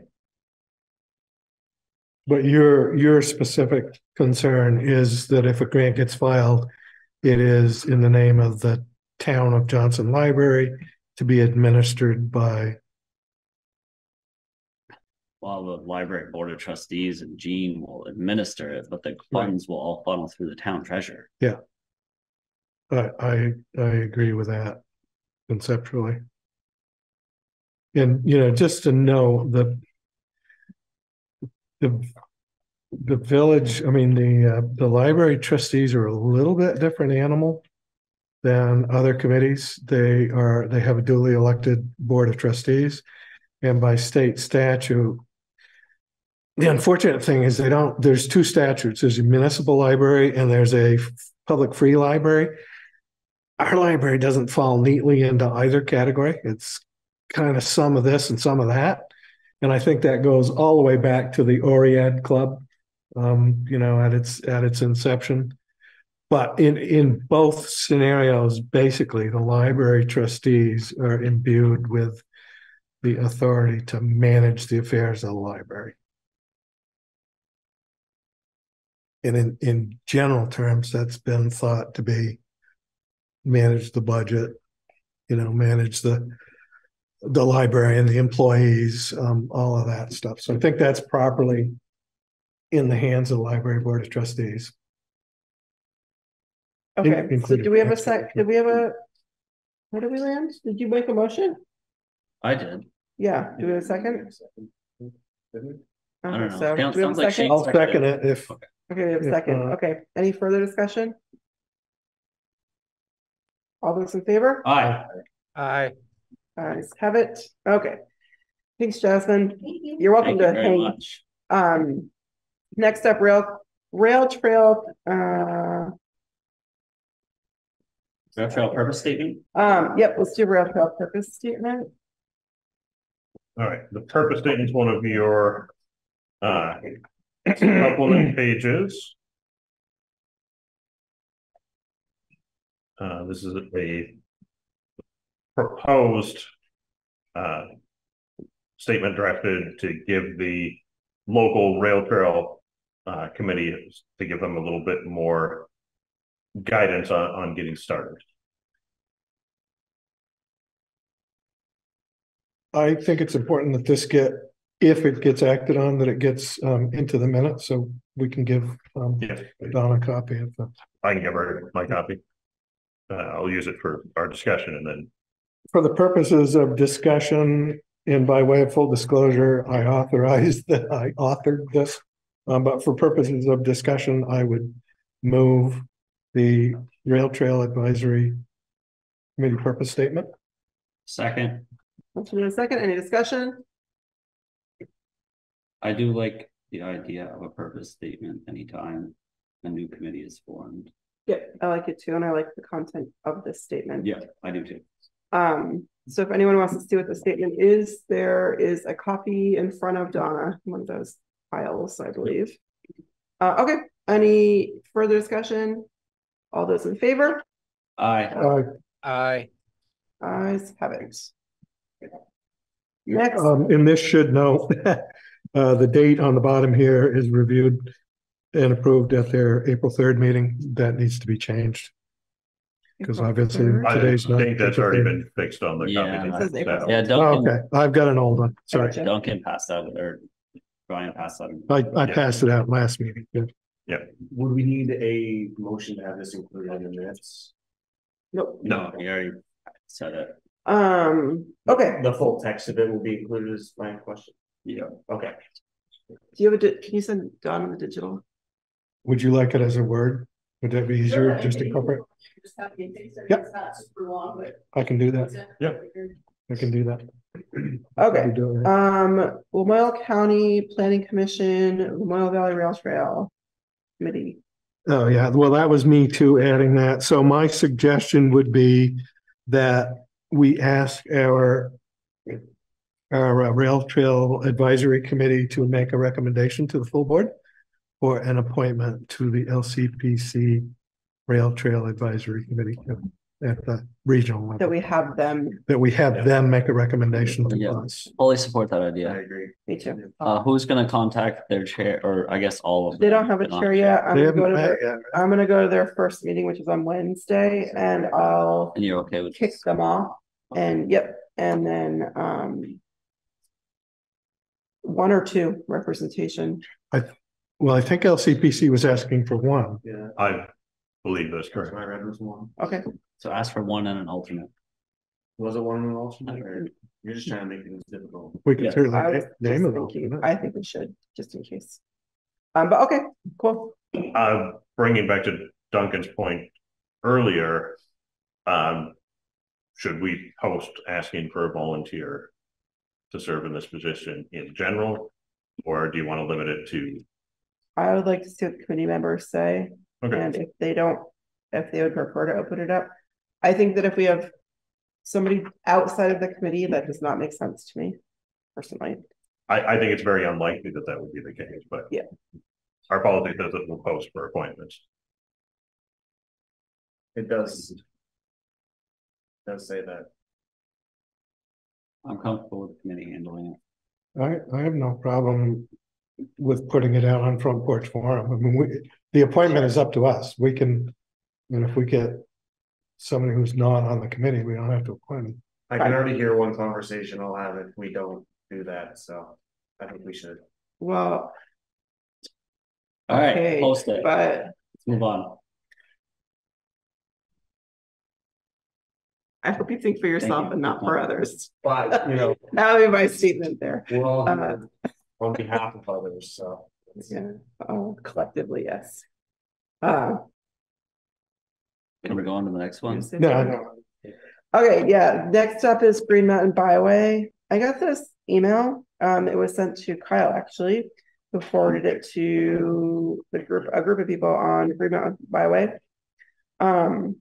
It looks like the Green Mountain Byway Committee is, I'm just going to read it because I've honestly not been able to read the whole thing. The Green Mountain Byway Committee is looking to recruit some dedicated members from each of our 6 towns it encompasses to create a stronger committee. We are presently represented by a group that covers some of the towns, and we need coverage from all of the towns.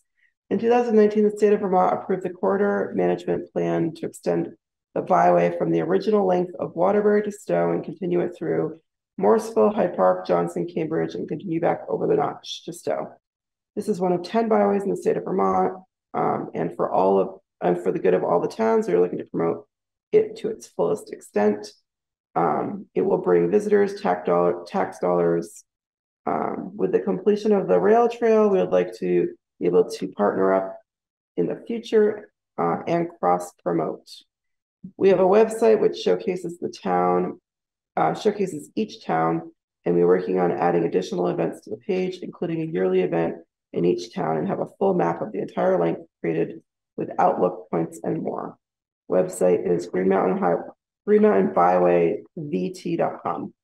Our meetings on the second at 9 o'clock on the second Wednesday of the month. Some Zoom. We're looking for members that feel they could contribute at least 3 hours a month, including the committee meeting for our community. If you know of anyone in Johnson, we'd like to hear from them. Joey went to this meeting at one point, it looks like, and I think I also saw that Casey went to their meeting, and they actually have a blurb of write-up from one of their meetings about Johnson, which I personally think we should expand on. I think it covers a good chunk, but we could probably add some things. What's the ask? The ask is for a volunteer to join their committee. So I can give a little bit of history on this. I was instrumental, helpful in getting the byway extended out and including Johnson and the other towns. And I served on this committee for a few years, but a couple of years ago, I asked if we could find volunteers or somebody else to take over. Johnson Works was interested in doing that and has been, Johnson's representative has been an appointment from Johnson Works for the last several years. Briefly, it was me. Yeah, that's right. On Johnson Works? When I was on Johnson Works, I was serving on this committee as on their behalf. Yeah. Okay. On their behalf, on our behalf. Yeah. So we don't need to worry about it because Johnson Works already has it covered at this point. If Joey's attending, is what you're telling me? Yep. Okay. I can reach out to Joey and make sure that he's already on it. It's good. All good. I just wanted to make sure that we had that. Okay, that's cool. I didn't know it existed, frankly. So I don't think I did. I did. I forgot. Cool. Check that one off the list. Thank you, Brian. Okay. Number 8. Okay. Is LC. No, we're gonna do that later. Beautification Committee mini grant disbursement approval. So Kyle reached out earlier and said she'd join by Zoom, and she is there. So the Beautification Committee needs a select board approval of the disbursements of payments from the local mini grants, of which we received an email. And it's in your packet on page 12.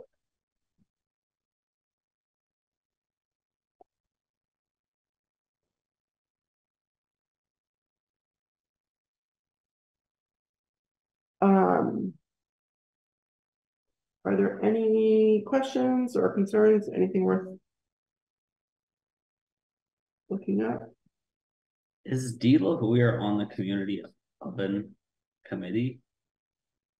I don't know. Because I see like 2 of the 5 applicants are actual town committees who have their own operating budgets already. And my understanding is there weren't enough applicants to fulfill the full amount that the beautification committee wanted to give out in mini grants, but I don't think pushing money to other town committees just doesn't sit right to me. If those committees, you know, the Historic Society wants $200 for mulch and hanging flowers. I disagree with you personally. And I disagree because the committees that are listed are prominent committees. And if they're going to commit to planting and maintaining those flowers, why not? And cleanup, it's not just flowers and cleanup. Why wouldn't we let the beautification committee essentially use their budget for this purpose? If we're just giving $200 to the Historic Society, why don't we just increase their budget? Because they might not use it for planting flowers. Because they're going to use it for other things. Yeah. They'll use it. They'll use it. Yeah. They would. But not for the beautification purposes. Wielding money from committee to committee just doesn't sit right. Okay. It sits fine with me.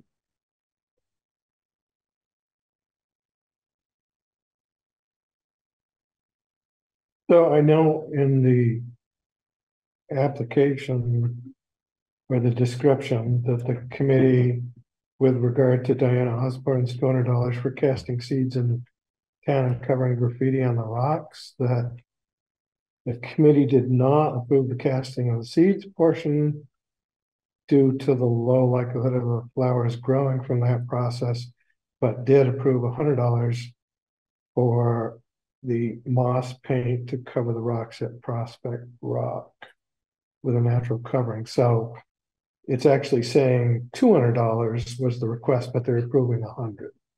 I see. So I guess I would move to accept the committee's recommendation with regard to allocating the funds. Okay. Second. Good motion and discussion. Second, any other discussion? Hearing none, all those in favor? Aye. All those opposed? Nay. And ayes have it. Okay. Sorry.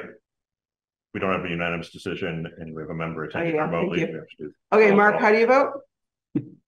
That's pretty obvious. I voted aye. Shane? Aye. Duncan? Aye. Evan? Nay.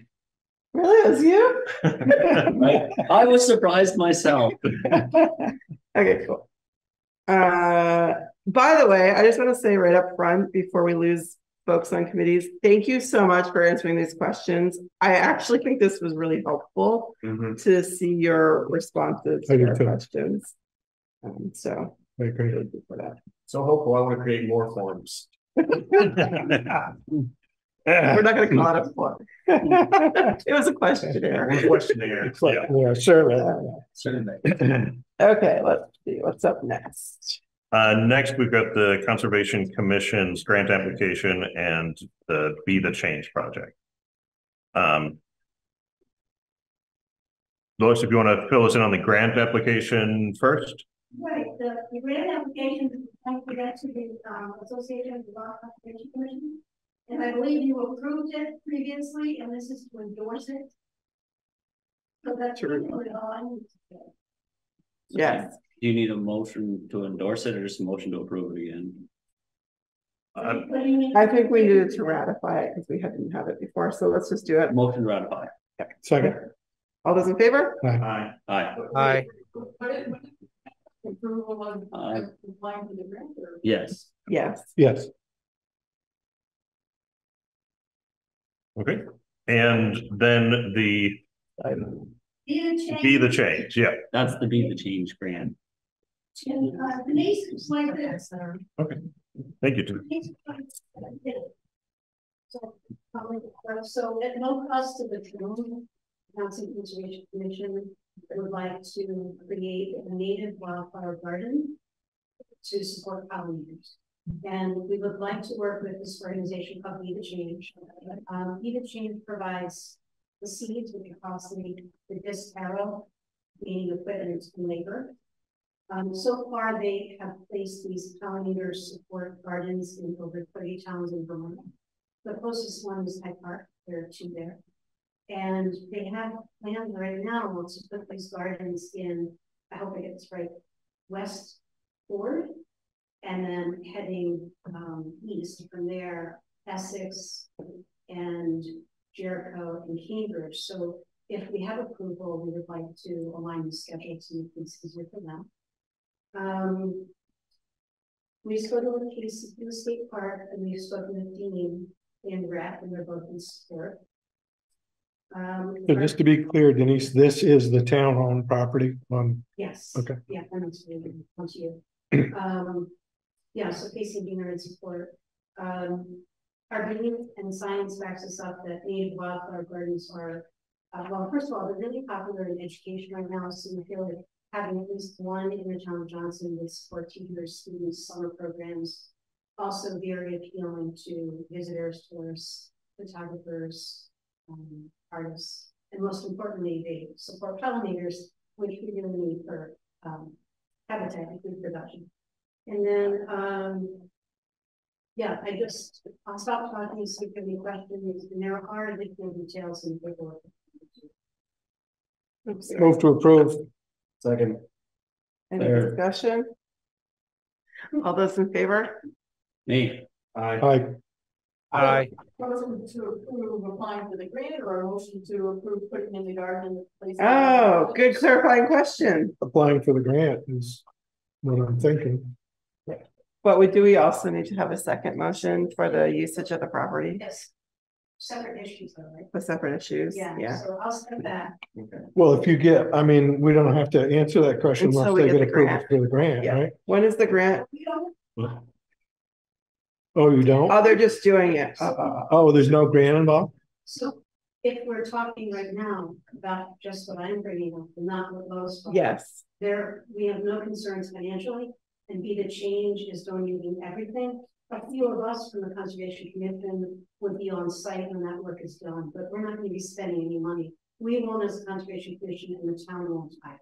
It's going to be covering about an acre of the current 1.8-ish acres. It's a field right across the street from the state park, which I failed to mention about it. I just wrote 10 numbers. I would. Oh, it's in your packet. I would move to approve use of the town property for a pollinator garden. Second. All those in favor? Aye. Aye. Okay, so about the previous one, I think people were thinking now that the motion to approve applying for a grant, we wouldn't get a motion to approve applying for the change program or participating in the change program. Yeah, our first motion is defunct because it wasn't real. And the first one didn't happen. That'd be lovely, yeah. I'm gonna erase from history. Yeah. Do you want these back, Denise? Or are they for our enjoyment? If you're not going to use them, I'll take them back. Okay. I just want to look at one thing, but I'm not. Did you fill out a form with the Conservation Commission? It's on the form. Yeah. And there is a map over this page that shows exactly where the parcel.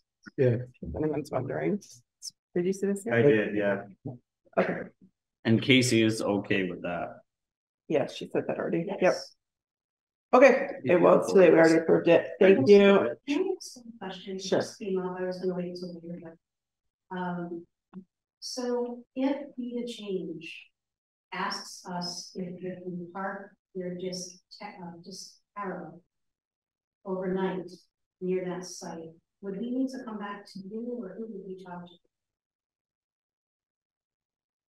to? What they're trying to do is avoid taking this equipment back.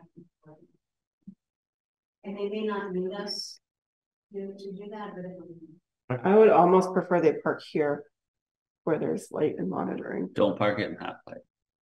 so But what were you gonna say, Duncan? I have no issue with them parking it down there, but I think you're right that it would be safer if it was parked up here. Yeah. Yeah. Okay, great. Good question. Love it. Letter of support for small businesses. So we've received 2 requests for the CRRP program. We've received one previously from Andrew Mink that the town approved. But we have 2 additional ones for GG Beach and BJ Putvane for 2 local businesses. And these are on packet page 15 and 16. Denise, if you want these back. Thank you. I would move to approve issuing a letter of support for both of those projects. I particularly like Gigi's description of complementing the rail trail. I think that's a great nexus. And I really like it. My only comment was, should we, it seems to me now we may get more of these requests, and should we develop a standard form letter, So let's do one thing at a time. Because your first thing is you put a motion out there. I did, but part of that would be that the letter of support would be based on the standard template of, we support any grant application to this program which meets their minimum criteria. And then we can use that, if we need it for if we have other applications. So, do you want to talk about the templated letter first before we have a motion that's kind of hanging? Do you have anything drafted up for either of those? I wrote something that you might be able to use for other groups as well. Okay. Sure, bring it here. But I have to tell you why. I really apologize because my sure. trying to not have typos. But Lydia got it in my proofreader, so that will be fixed. And thank you. And I did email you a copy if it is approved, but we have to change. Yeah. We don't have a standard form letter that exists for this. We have a number of grant support letters. I rarely, unless it's a really unusual request or something, I rarely start from scratch when I'm writing them. But I don't have a pre-made template. Unless this is, I would want to remain consistent with what we've done in the past, unless this is, knocks all that out of the park. Which I'm sure it does, Gigi, but just in the interest of keeping things consistent with previous.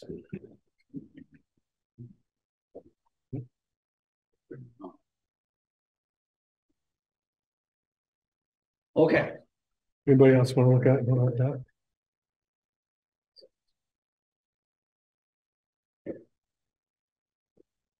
I get what you're saying. And it's in that interest, I'm going to motion to approve the grant application by BJ Putvane and the grant application by GG Beach with the letter of support being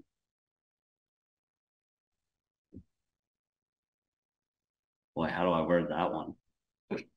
Crafted for a generic letter of support for all other grants of this type by Duncan Hastings and Ryan Story.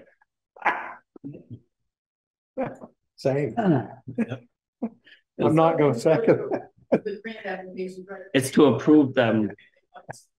Approve sending a letter of support. Yeah. It's to approve the grant and generate a generic letter of support. Is what I think I hear you. Correct me if I'm wrong. I don't Maybe think they're just can asking for apply for this grant without a letter of support from. This grant is a little unique. They don't need the town to.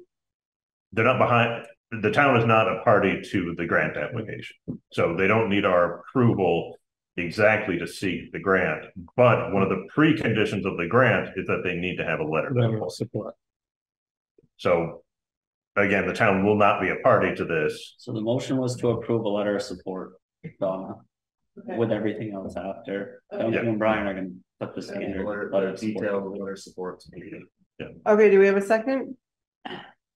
Second. Did you second? I couldn't remember. Is there any further discussion? Mark, you yeah. I just I find these grants to private people and private businesses. I abstained from the one for the housing thing, and I'm going to abstain from these. I don't see where these two grants particularly benefit the town. In a way, I mean, it's just supporting the private business or private people. It just doesn't seem, I don't know. Can I say something? I think it's similar to supporting people in town who have Airbnbs, but if you're looking to work towards drawing rail trail users, and that's also a private business. I realize that they're not asking for grant funds, but I also am attempting to help the rail trail groups feel welcome. And I will do that regardless of this. This will help me make a proper welcoming place, for instance, as I mentioned, to store their bikes. I'm not asking for funds to provide the bike rack. I already have a beautiful old iron rod rail, but for support helping to install it properly so that I can meet the expectation that their bikes will be safe. I'm not asking for security. It will be at my business, so I will be able to support them in a way that we won't be able to offer at the rail trail, so they can get into town and enjoy it. Mark, for what it's worth, I understand what you're saying, and I have somewhat of the same concern, which is why I suggested developing. My own personal belief is that we shouldn't really be supporting any one particular business's proposal or business plan, but that I'm okay with supporting or offering a letter of support for an individual business person. They can make their argument in their grant application. I don't think we need to say anything necessarily in our letter of support that indicates we support the business, but I'm fine with supporting their application. Duncan, I don't see how that's really different. If we're saying we support their letter of application, it's inherent that we're supporting what the application's for. Well, in my way to the town behind these two private businesses. And we do that all the time, but I just don't particularly see these as beneficial to the town. I understand where you're coming from, and I guess I am not vibrating in an entire sympathetic resonance. As long as you don't have heart. I tend to be on the side of caution too, and it's not actually about these two grants at all. It's more about private business, and I realize the hypocritical statement that I'm making, but my concern is that I would pretty violently oppose some private business. I'm quite sure if their mission is something that I don't value or strongly disvalue, if that's a word. Devalue is not the right word, but somebody wants to child pornography work. Right. Like, well, there's lots of examples of things that I adamantly would not want to support, and my hesitation in supporting any small business, in thinking about it carefully, is, are we putting ourselves in a position that isn't a great position? And I don't know how I feel about how you benefit the community, but I do think it's an important aspect to it. And I can see that actually, honestly, from Gigi's submission, I can see the benefit to the community. I understand how that benefits things that we're actively trying to help, but do we put ourselves in an awkward position later? So are you agreeing with Mark that we shouldn't support anything, or that we should be cautious about how we do it? I think we should, at the very least, be cautious about how we do it, and what we choose to support, and why we choose to support it. mean, does it concern anybody that both GG and BJ are village trustees? Does that add a concern to any of the other select board members? I mean, to me, it's a funny conflict of interest sort of thing, and puts us in an awkward place of not supporting village trustees in their personal endeavors. I hear what you're saying about optics as I look at it. And I thought long and hard about it, but if another small business came to this board asking for a support letter for the similar thing, I would be supportive of sending that support letter. So optics wise, yes, they're both applying for it. And yes, they are both village trustees and it's for the same road. But if they weren't village trustees, would that bring you a level of ease? Well, not in this case. Just because of the nature of the businesses. For me, it's not about that. For me, it's more about what precedent are we setting? Well, I don't necessarily think that there's any, I mean, to be clear, my idea of a generic letter is not that we support every single application that comes through the door. It would be a generic letter if we approve. Yeah, but then how are you justifying your approval or not? Could somebody argue that we're being biased in any way, or can somebody argue that we're not fairly approving because we don't like something? Like what is the foundation in which we're approving? What are our guidelines?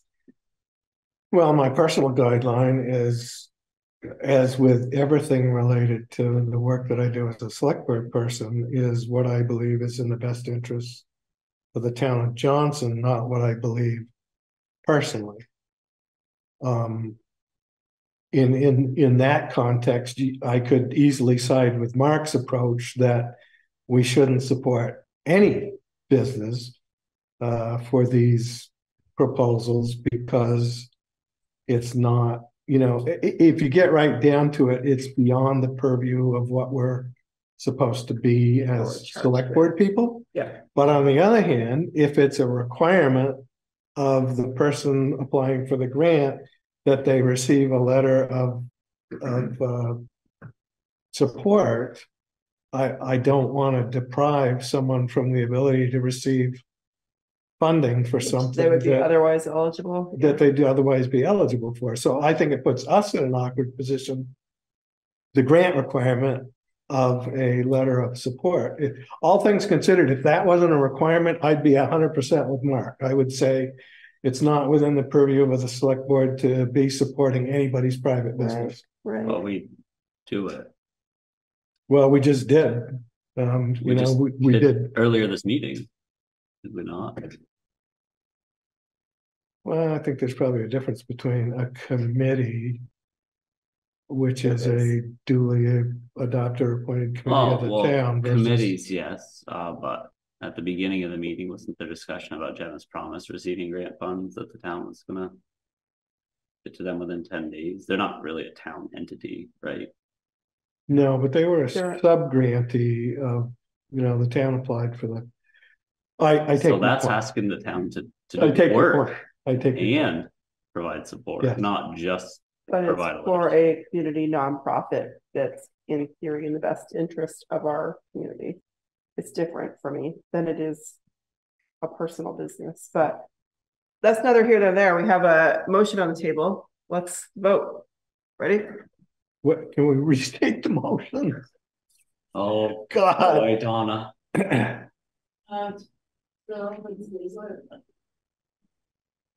Okay, so the motion was to approve setting a letter of support for BJ's and GG's grant applications with the letter of support intended to generic. How to word that, be a generic letter of support that you can use in the future. Being formatted by Duncan and Brian. He just cares that you have Duncan and Brian in there. Yeah. Specific names. I want those bold, underlined, italicized. Okay. All those in favor? Aye. Aye. All those opposed? No. Yes. Okay. Shane? Aye. Aye. Aye. Mark? No. So is it crafted by Duncan and Brian a joke or for real? No, he's for real. No, I think No, that's absolutely for real.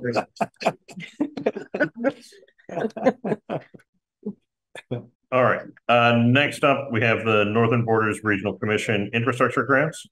And you have the current draft in your packet starting on page 17. Well, I say current, but I received some notes from Paul Warden today that I thought were very useful and constructive. So does this draft include? It does not include Paul's comments. Okay. I expect I will probably include most, if not all, of Paul's comments, but. Did you have a chance to review it, Beth? I have it. I'm pulling it up right now. I have not had a chance to review it. Okay. But I will tell you shortly. I will say that I think Paul's suggested edits were spot on, and I don't know if we need to make a formal motion to incorporate those, but might as well. If I will move that we incorporate Paul Warden's edits and comments into the letter, which I agree with Paul was otherwise a good explanation. Second. And I assume you're still working on the budget. The budget needs the most work, and we need final data from Mumley Associates. And you anticipate getting that in time like that? Tyler says that he'll have it for me in time. But I don't have it today, so. Okay.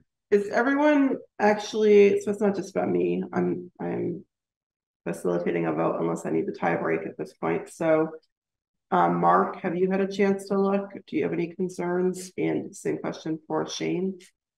Since we have a motion in a second on the floor, this is discussion. We're talking about looking at Paul's updates.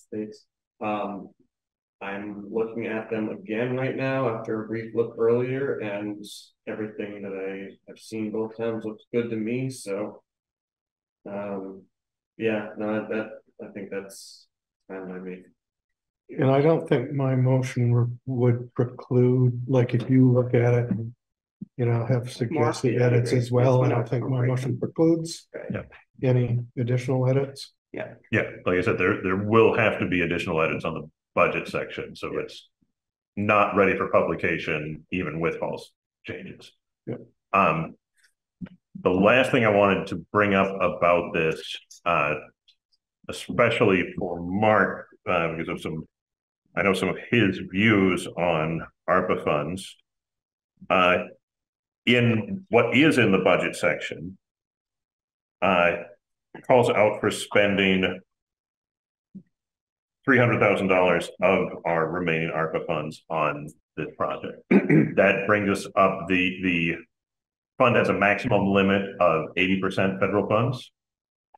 So that's why how I arrived at 300,000 is that brings us up to our maximum amount of a total of 800,000, 500 grant funds, 300 ARPA. But I want to make sure that the board was aware and comfortable of dedicating that use for ARPA funds. You're not obligated exactly yet until the grant application is, further along, but if you're not okay with it now, we should have that discussion now before we make the application. The maximum of 80% is 300,000 for ARPA funds.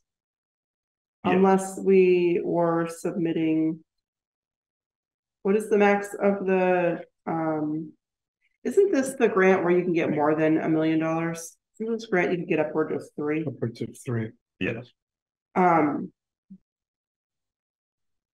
So in theory, we could spend more than $1 million. In other words, more than 300,000 ARPA funds. I'm not saying that we should, but I'm just asking a question. Yes, that is true. $1 million would, based on prior budget estimates that were updated pretty recently in 2022.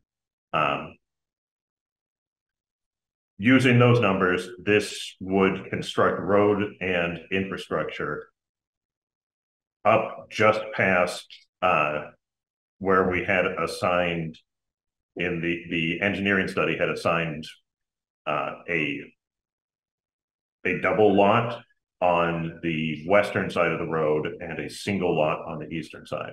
So $1 million would get us 3 saleable lots. So and again, I'm not proposing this is where we head. I'm just saying it out loud. So we could ask for $2.2 million, and that would be just north of 600,000. We've already spent 35 on monthly report. So in theory, that would get 42,000 on monthly. Oh, I believe because we added the survey. Okay, so more like 2 million, and that would be 600,000 ARPA max. We've committed close to $95,000 of ARPA funds already between the 50 and I believe so without having an accounting in front of me. Yeah, 50 and 42, 92. So yeah, that's my recollection. Yeah, it might have been more than 42 with Mumley's total. Okay. I sent out a spreadsheet a while ago about that, but basically we've committed close to 100 of the ARPA funds already out of 630,000. Yeah, so we're down to like 1.8 million. It's the max we could ask for, 1.7 maybe ish. But I think you raise a good point. Is the $1 million what we should be targeting on this, or should we? I mean, if Mumley comes back and says, you know, it's $2 million to get the infrastructure in for the entire park, and that means we can commit, you know, I doubt anybody's going to want to commit more than 300,000 of ARPA funds, but if that, I agree. But it also it does not preclude the possibility of going to the Vermont Bond Bank for a 20-year bond note, which would be a very reasonable additional amount of money on the tax rate. So I guess we should think about that in terms of the final application. Is what are those numbers? Yes. I mean, that's a big part of the purpose of having the discussion tonight. The letter of intent is due on Friday. Yeah. I do have a meeting with the Vermont State Representative from NBRC on Thursday, but I wasn't able to schedule that in advance of this meeting. I mean, personally, I'd rather get as much money as we possibly can out of the NBRC funding, and make up the additional money. You know, clearly we'd have to go for a bond vote and an informational meeting and all of that. And, you know, the taxpayers might say, no, we're not going to do that.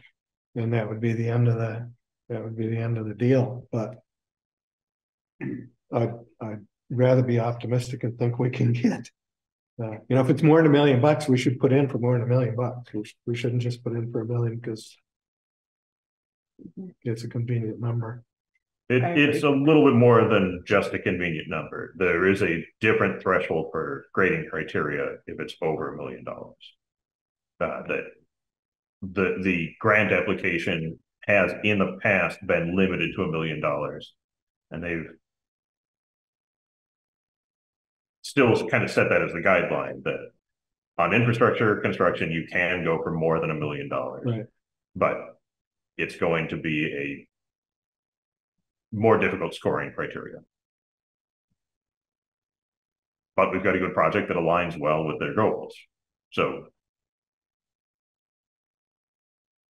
okay, so you'll get numbers from Mumley soon.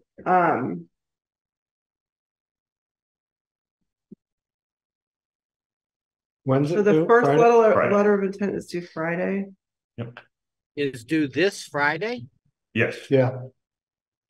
And by the way, I think I've said this in the past, if we don't have a good letter of interest, we don't get to step 2. You know, if they accept our letter of interest, we're invited to submit an application for the full grant. So this is like our shot at this. If our letter of interest is not accepted, we're basically done. So do we need more data? Does this letter of interest have to include the amount of money we're willing to put up? Yes, it does. It does include it on page 18 at the bottom. Do we need more data? I'm sitting in my car outside the spa, so I don't have my jacket. Okay. They kicked me out. You weren't buying anything? No, I bought pizza and drinks and they closed. Do we need more data, like data around our state of Vermont? State of the Union speech talks about growing our economy quite often, bringing people to the state, those types of like economic items that an industrial park in theory will bring business, bring people. Like, I feel like we need something around. I get that you have it, it'll bring the job numbers in, but what about the need from a state perspective, not just a Johnson perspective? You know what I mean? Yeah. Will those help with the criteria? Yeah, that's my question. It's not listed, that specificity is not listed in the criteria, but it might make it a more compelling read anyway. You know, that if we can talk about how we're adding jobs and that this is going to affect a wider range than just Johnson. You're limited to what, three pages on that narrative? I'm sorry, I don't remember off the top of my head exactly, but it's not unlimited. Right. The other thing about the centricity of Johnson in the state. I think it's important. I think that's important. I think it's important that we're central to the cities in our state. There's no community that can talk about the fact that they're central to virtually all of the northern cities that we have in Vermont. Now we're ready for everything. Yep. So something about corridor and being a central.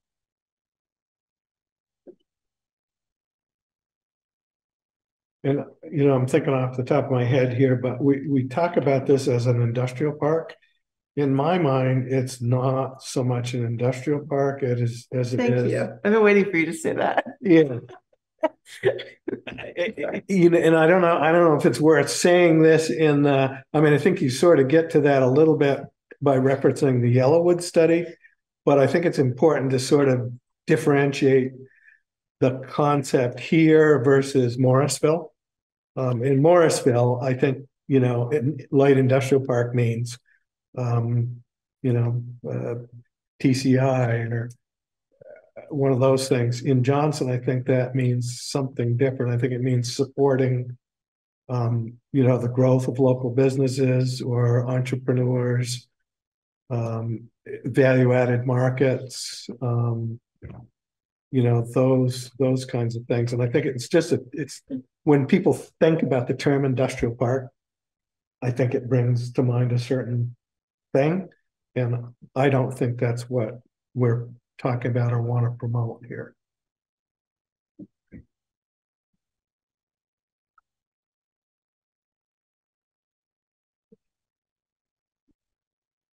I can look at, nothing comes to mind exactly about a better way of fitting that in. I could change the references from light industrial park to business park. Yeah, or maybe even take a look at some of the wording in the Yellowwood study, where they're kind of targeting, you know, particular sectors of the economy. Okay. I think, you know, I think that might make it more attractive. Because anybody can have an industrial park, yeah, if you've got access to water and sewer.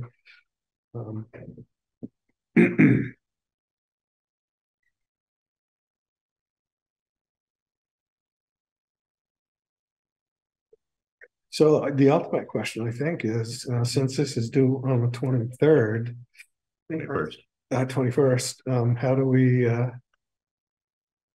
are we comfortable? I mean, you're saying that the $1 million is sort of a target, that there's a slightly different threshold for review. It will be easier to get $1 million than it will be to get over $1 million. In the application process, or will it filter out our letter?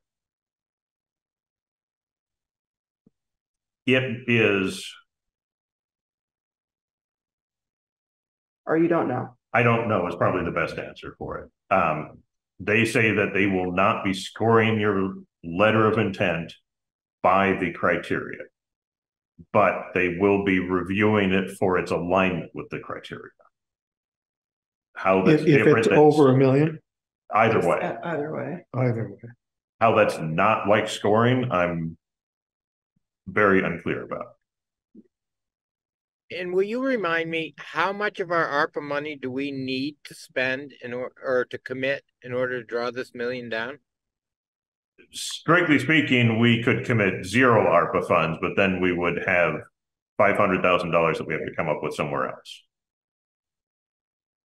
In to that question, Mark, if, and the board hasn't had this discussion yet, but if the board were to decide to apply the ARPA funds towards the budget and end up with a $600,000 surplus, which goes into a reserve fund, then that 30% cap is not part of this criteria.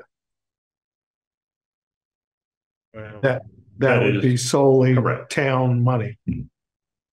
As you know, I think this light industrial thing is a 20th century sinkhole that I'm not particularly supportive of spending our money on. Surprise, surprise.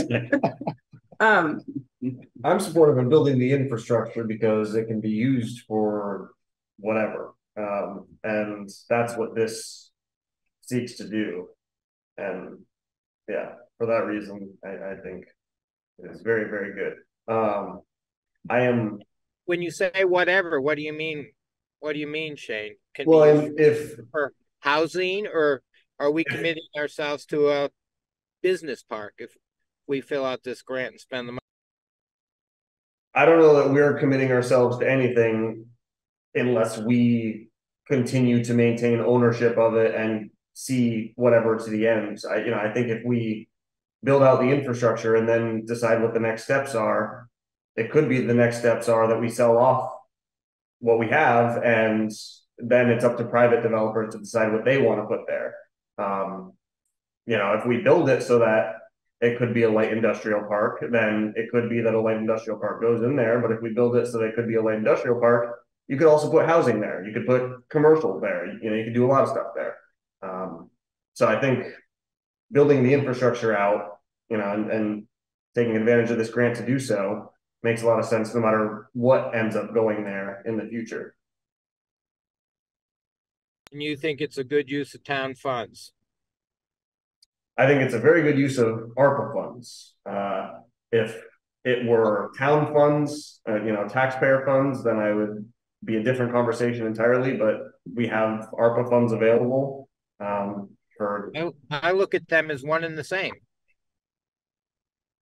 Okay, well, regardless of how you look at the funds, are we going to move forward with this letter? Where are we landing with the letter? Because that is the thing that has an immediate due date. I think it's great as it is. I think the budget is realistic.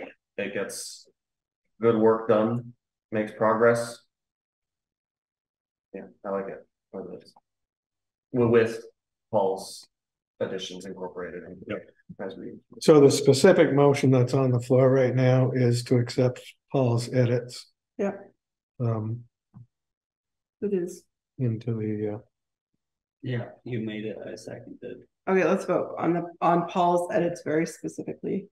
All those in favor? Aye. Aye. Okay, now next steps in the letter. Brian, I'm not feeling super confident, honestly, in it being the 17th, and there are now 4 business days between now and when this letter is due. And we don't have numbers. Doesn't make me feel super confident, personally. But that being said, do we want to keep the numbers as presented, given the monthly report doesn't do anything drastically for the ask? Or do we want to, what do we want to do about that?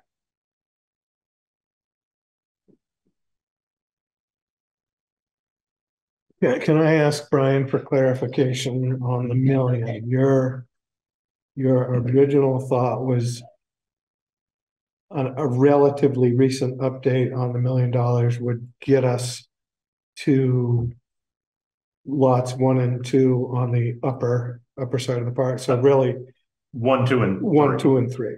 Yeah. 1 being the lot on the right as you're going up the hill. Yes. And then 2 and 3. And those the biggest lot was the next one in, right? I believe that's correct. The lots on the western side were relatively small. The lot on the eastern side is significantly larger. So the question that begs for me is if we have to continue the road, the water, sewer, and electric, can we get an estimate from Tyler what that additional cost would be? I expect so. I can ask him for a more detailed breakdown on that. I don't, like I said, he's aware of what we're working on and where we're at in the application process, and you know, he says he'll have it for us in time. But I mean, that begs the question. If you've told them that we want to get to lots 1, 2, and 3, that's very different than building the infrastructure for all 5, 6 lots. Tyler, I did not change the board's direction to Tyler.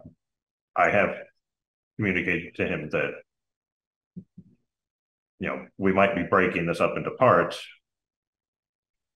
but I have not changed the board's direction. So his direction is still to provide a cost estimate for the whole thing. For the whole thing. So when we get that, it should in theory be the whole thing.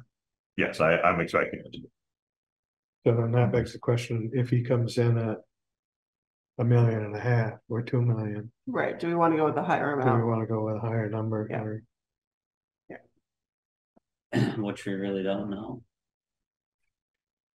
We really don't. I mean, I applied, I took the original Ruggiano numbers from 2010 and applied a factor of 1.5 to it after backing out the land purchase because we own the land now. And I was coming in something over $1 million, then. So. I believe that the numbers that we had from last year were about 1.6 million. I personally feel like if we don't put the higher number in, we might kick ourselves. But for me, it really depends on whether or not that letter's going to be filtered out. That's the thing. Like, if it means so we don't even get into the acceptance for applying, we shouldn't go above without $1 million. If we're good and that number is not going to restrict us significantly right off the bat, let's go with the higher number. But I don't know how to find the answer to that. I'm having a meeting with the state coordinator. I can speak to her about that. Yeah, my feeling on it is, if the board's interested in the higher number and the board wants to finance that, we should go with the higher number. And then my other question is, if we go with a higher number, can we change it later during the application, or does the letter need to match the application? As I understand it, there can be modifications made or requested. Like they might request us to make modifications to the letter, between the letter and the application.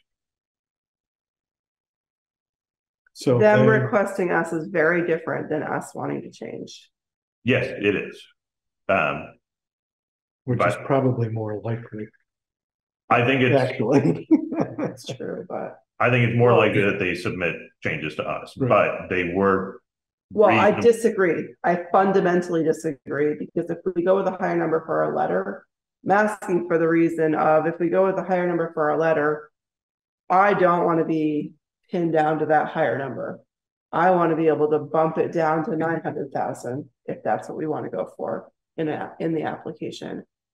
But I want to know that. And if I don't know that, I'm actually more comfortable. Personally, I'm more comfortable going with $1 million than I am going with a higher number, if we're going to be held to that higher number and we're not going to have the option to change our letter.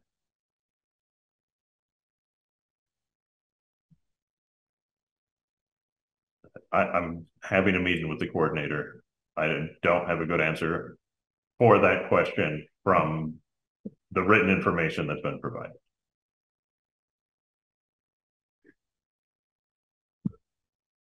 So let's go for the original.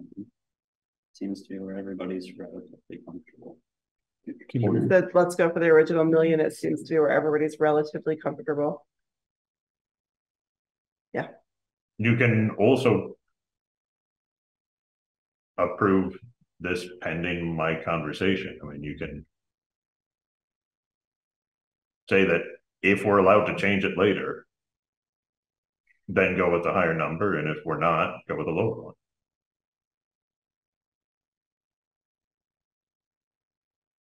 Or if we're unsure, go with the lower one.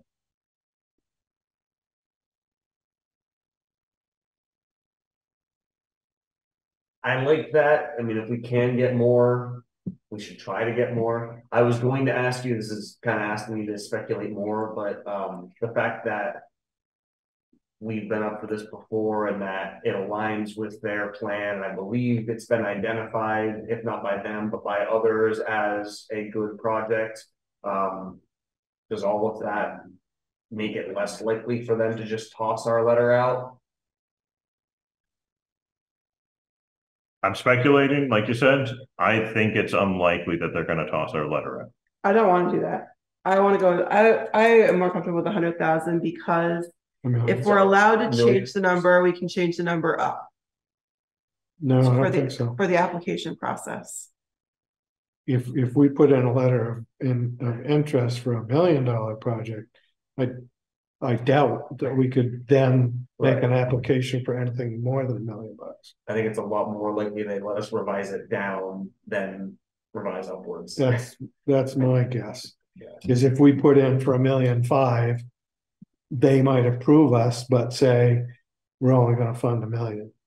That's them saying to us. Yes. If we are allowed to change our submission, there is no way they don't get projects that are greatly higher than, once people get their numbers in order. I don't know. It depends on what it totally depends on what the total grant amount, total dollar amount for the submissions, and how much those individual projects are. I mean, if they get 15 projects of, $2 million, some of those are going to get winnowed out.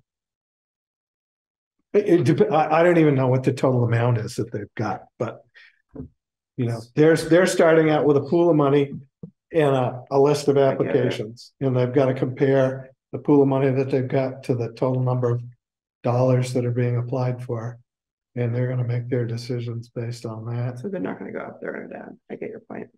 Okay, I'll do whatever.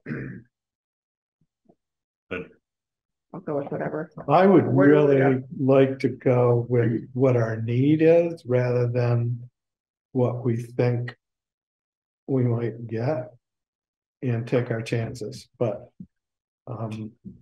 I would be more than happy to have Brian meet with the coordinator on Thursday and communicate directly with you if you're willing to do that. And make the final submission based on the input that we get on that. It's either that or have another meeting. Which I don't want to see you guys again this week. I mean, I'm willing to have another meeting. I think it's important. No, But you know, I don't want to put an extra burden on you either. So yeah, I think we'll have an answer to these questions later this week. okay. Sure, I will agree in concept with that. So where we're landing is Trying to get $8 million, right? yeah, it's fine. Prescriptive bridge. But it's getting late, so we should keep moving. But where we landed, what I think I heard we're landed on, Brian's gonna get clarification on a whole bunch of questions. If we get to the point where we understand that we can make changes to the amount of the letter we're submitting, we need confirmation that one, we could make changes to the amount downward, which is the most likely scenario. Two, that we could make changes to the amount upward, which is the least likely scenario. And if that scenario is not true, where we can make changes upward, we cannot make changes upward. We want to submit for, and we can make some changes downward. We would want to submit for a higher amount, a 1.6-ish maybe, a higher amount, 10% inflation rate. Yeah, a higher amount with the knowledge that we could work downward. If neither amount is flexible, then we're landing on the million. Is this what I'm hearing consensus? I like it. yeah, neither of those is, we're landing on million. Yeah, I guess. Can I add one thought to that to clarify in my own mind? So if after meeting with the coordinator says, there ain't no way you're getting $1.5 million, you really are better off to put in for $1 million, I'm good with that. Yep. Is that kind of where you're at? I agree. Okay. Sure. You have my trust. Mark? I'm a no vote all the way through on this. I don't want to spend another penny on this hole. Okay, got it. Okay, Brian? I feel like I've got pretty clear direction on this. I've got a couple changes that I'm making to the letter, adding more information about how the jobs affect more than just us, they affect state goals. Adding more information about our location and our connectivity to neighboring towns, especially cities, not towns, cities. Neighboring cities, and especially the resorts that were well located for service to nearly all the resorts in the north. And I'm adding more information about the identified sectors in the Yellowwood study. And I'm changing it to business park instead of light industrial. Well, you're changing it to whatever the terminology in the Yellowwood study says, not necessarily business park. I'm pretty sure the Yellowwood study also refers it to a light industrial park because that was the terminology that was being used at the time.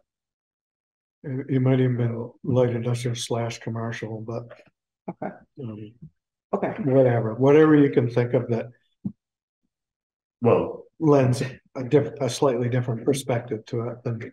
Those are two different things, but they're saying use the language in the Yellowwood study, and you're saying use softer, kind of more. No, I was about to ask you, are you waiting for anything specifically? The end of that discussion. We're not quite there yet. Light industrial / commercial. Yeah. I like building. I like commercial better than industrial too. Industrial implies black smoke to me. Yeah, and I really like industrial.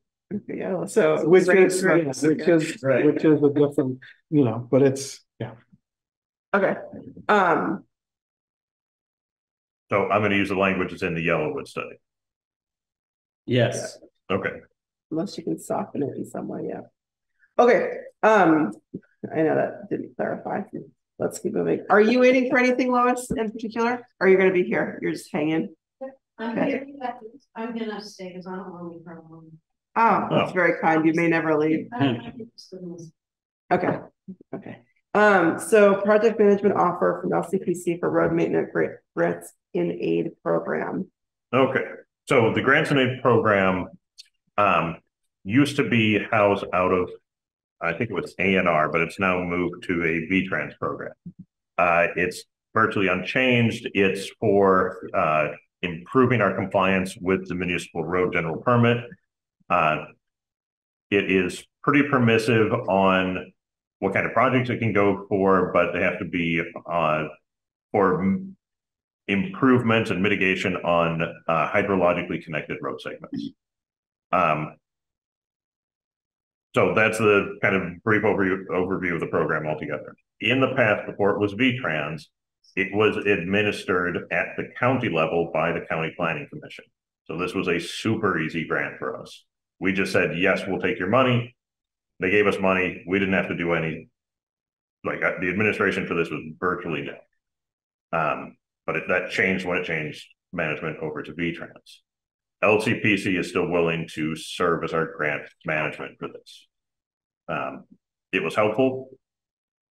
You know, Rob was really helpful about project design, what was compatible. You know, this program is where Jason learned a lot of the skills that he has now on using the iPad and GIS and satellite data about identifying things. It's a good project. Rob was a good assistant for it. So I think there's value in continuing to use LCPC services for management here. Just for clarity, yep. Because at the meeting at the beginning, you were talking about an intent letter of support with the grants and aid. That's different than. That's the next agenda item. That's the next item. Okay. So this is this is LCPC assisting with the management of the grant for the current year. The one we've already been awarded. And is there, it's a $1,500 fee to them, is that can come out of the grant itself. That's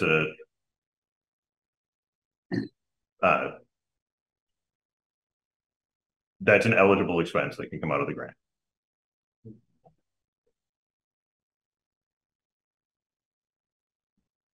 Given the fact that we're about to lose our town administrator and we don't have anybody lined up yet, I guess I would support the concept of having LCPC administer this.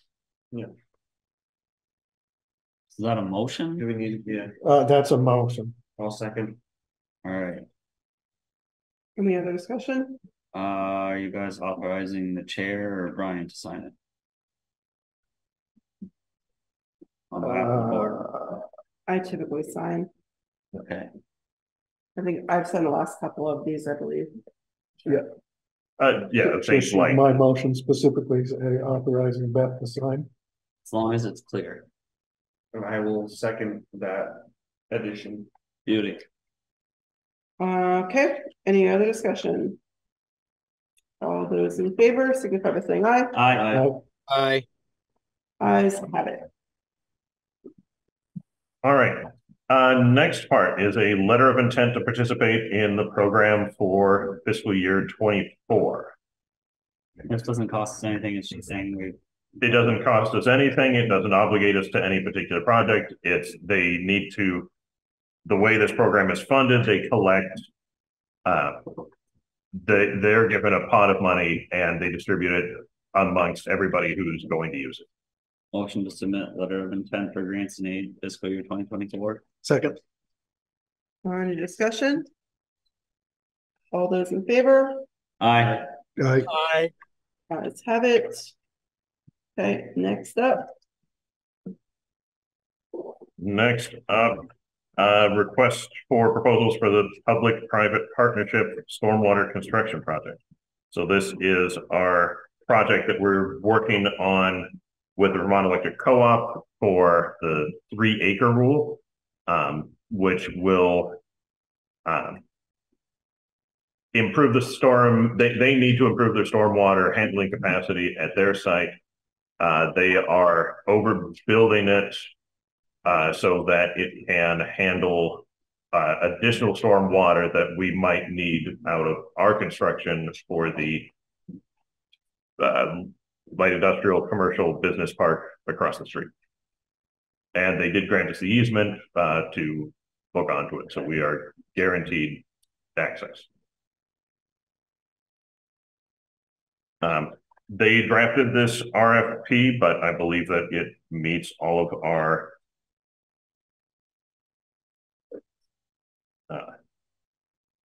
Brian, our needs. Remind me what the funding source for this is going to be. It's an ARPA related grant from for Vermont Electric. Yeah. Well, it's actually the town is the grantee. This is another partnership grant for a private business. Is there any local match from us? Or? No.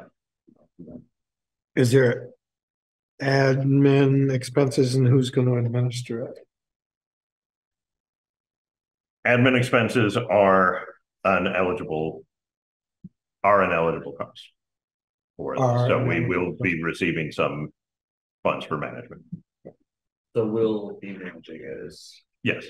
So are you looking for a motion to circulate this RFP? Yes. I'll make a motion to circulate the RFP. You have a second? I'll second. Any discussion? All those in favor? Aye. All those opposed and abstain. I'll abstain. Mark, how do you vote? Abstain. Shane? Aye. Abstain. I heard you. You're good, Mark. I heard you. Duncan is aye and Evans aye. We just, because it's everyone's not unanimous, we have to do a roll call with you on the phone.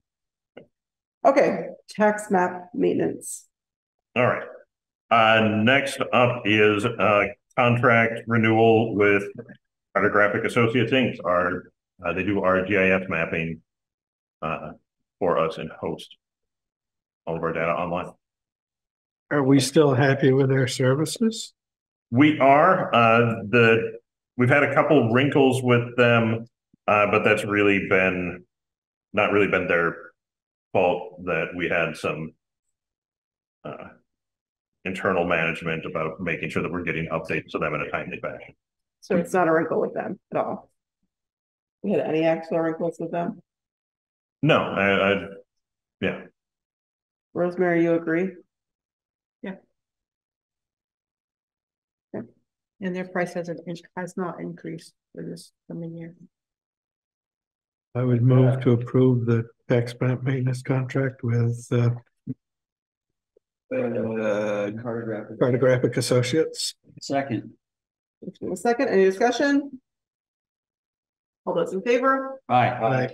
Aye. Nice, have it. Okay. Next up, the appointment of the E911 coordinator. I've been serving as our E911 coordinator, but Justin Marsh is willing to serve in that role. Mason. Mason, thank you.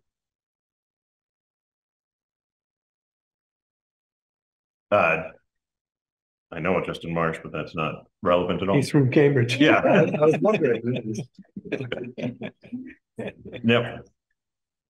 But no, Justin Mason is willing to serve in that role. It makes a lot more sense to assign that to the assessor because right now I go out, measure, assign the 911 address, and then give that to the assessor, and then the assessor goes back and does their part, their assessor part of that. Oh, It really makes a lot of sense to just assign the whole thing to the. And he's willing to do it? Yep. I would move to appoint Justin Mason as the town's E911 coordinator. Second. okay, any discussion? All those in favor, signify by saying aye. Aye. Aye. Ayes have it. Thank you.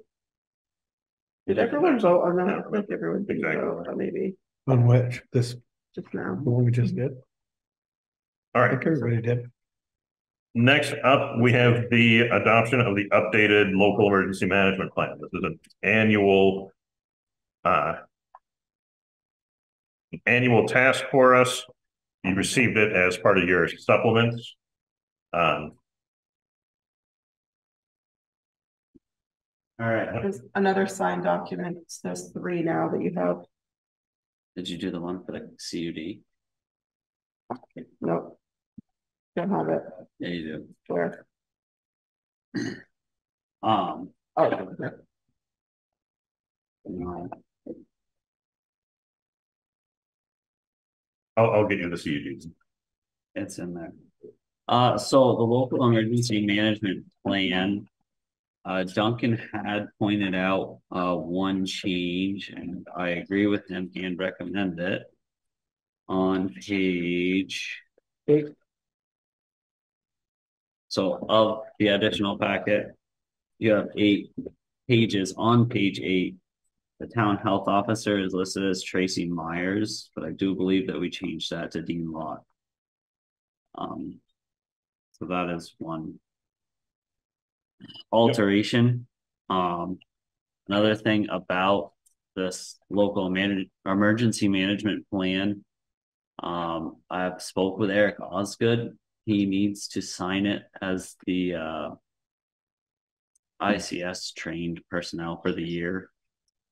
And the select board chair needs to sign it upon board approval. But also, the state Vermont Emergency Management is very interested in getting all this one entered into Web EOC, the Emergency Management Center. With the select board's wishes, I would like to do that. They recommend it in terms for ease of LCPC and EM and the EMD, future EMD. And if they're willing to do that, I would be more than happy to work with VEM on entering it online. I will move to adopt the local emergency plan with the change relative to health officer that Evan mentioned, and to authorize him to work with Vermont Emergency Management to get this in a web-based format. And I'd second. Okay, we have a motion and a second. Any discussion? All those in favor? Aye. Aye. Aye. Aye. You don't have to abstain. That's what I was thinking. Ayes have it. Okay. Unanimous. Next up, a little update on the Economic Development Roundtable. We have a proposed meeting date, and we have a proposed meeting date and facilitation lined up for it. The date is May 10th at 10 a.m. The Vermont Council on Rural Development is willing to facilitate the meeting for us at no charge. They're going to be coming out for it. They're pretty excited about the conversation and the opportunity. We're excited they're coming. Do we need a motion to accept that date? I don't know that I need a motion, but I do want to make sure that at least a couple board members will be able to attend. I think it will. It was May 10th, right? May 10th at 10 a.m. 10 a.m. Hand that to Rosemary. I am not going to be able to make that work. I will do my best to be there. I don't see any conflict at the moment. At 9 a.m. instead. 10. I mean, 10 a.m. I can be there. And I'll try to be there also. Okay, great. I can be there. Good. I'll warn it as a representation. a select board meeting. So it sounds like we'll have a quorum. But that'll be perfect. How long should we have? Watch. 2.5 hours is what they want to target. Yep. Okay. While we're on the subject of Vermont Council on Rural Development, I don't know if this has been done recently or not. Rosemary probably knows the answer, but at one point in time, especially after they did the community visit, we were making a contribution of $75 annually to Vermont. It hasn't been done the past several years. Okay. Yeah. I would like to make a motion that we make a contribution to Vermont Council on Rural Development in the amount of $75. I know that they aren't, I know this is not any nexus to them conducting this meeting, but I think they're a good organization that is deserving of. Our select board expenses were getting awful close to fully spent. But Well, also, if I remember correctly, that actually, there was a little line item that was donation, which if nobody's gotten that's a line item that exists in our current budget. Yep. It does. If I remember right, that was the year our budget got voted down. That was one of the things we eliminated. Did we get a second? I don't think anybody seconded. I said You did? Okay. Okay. Well, that's not going to second it, but I just second, third, fourth, fifth. Okay, so Evan seconded. Good. Any discussion? All those in favor? Aye. Aye. Let's have it. Thanks for that, second. We got back on time. No, we did not. Yes, we did. Okay, next. Next up is the continuing discussions about the town administrators. So there was one item that we didn't get from my added. I was going to bring that up after this one. Okay. What one? Does it begin with Marvin? Yeah. Okay. Yeah. Did think they were missing something. Okay, go ahead. So to continuing town admin search. You want me to update the board on what I've heard? That'd be lovely. Yes, please. Last meeting? Yeah. Okay. So I did check with Municipal Resource Inc., which is one of the two firms that we've actually received proposals from. They list services, providing interim services as part of their portfolio. I had a very interesting conversation with the guy. His name is Alan Gould. The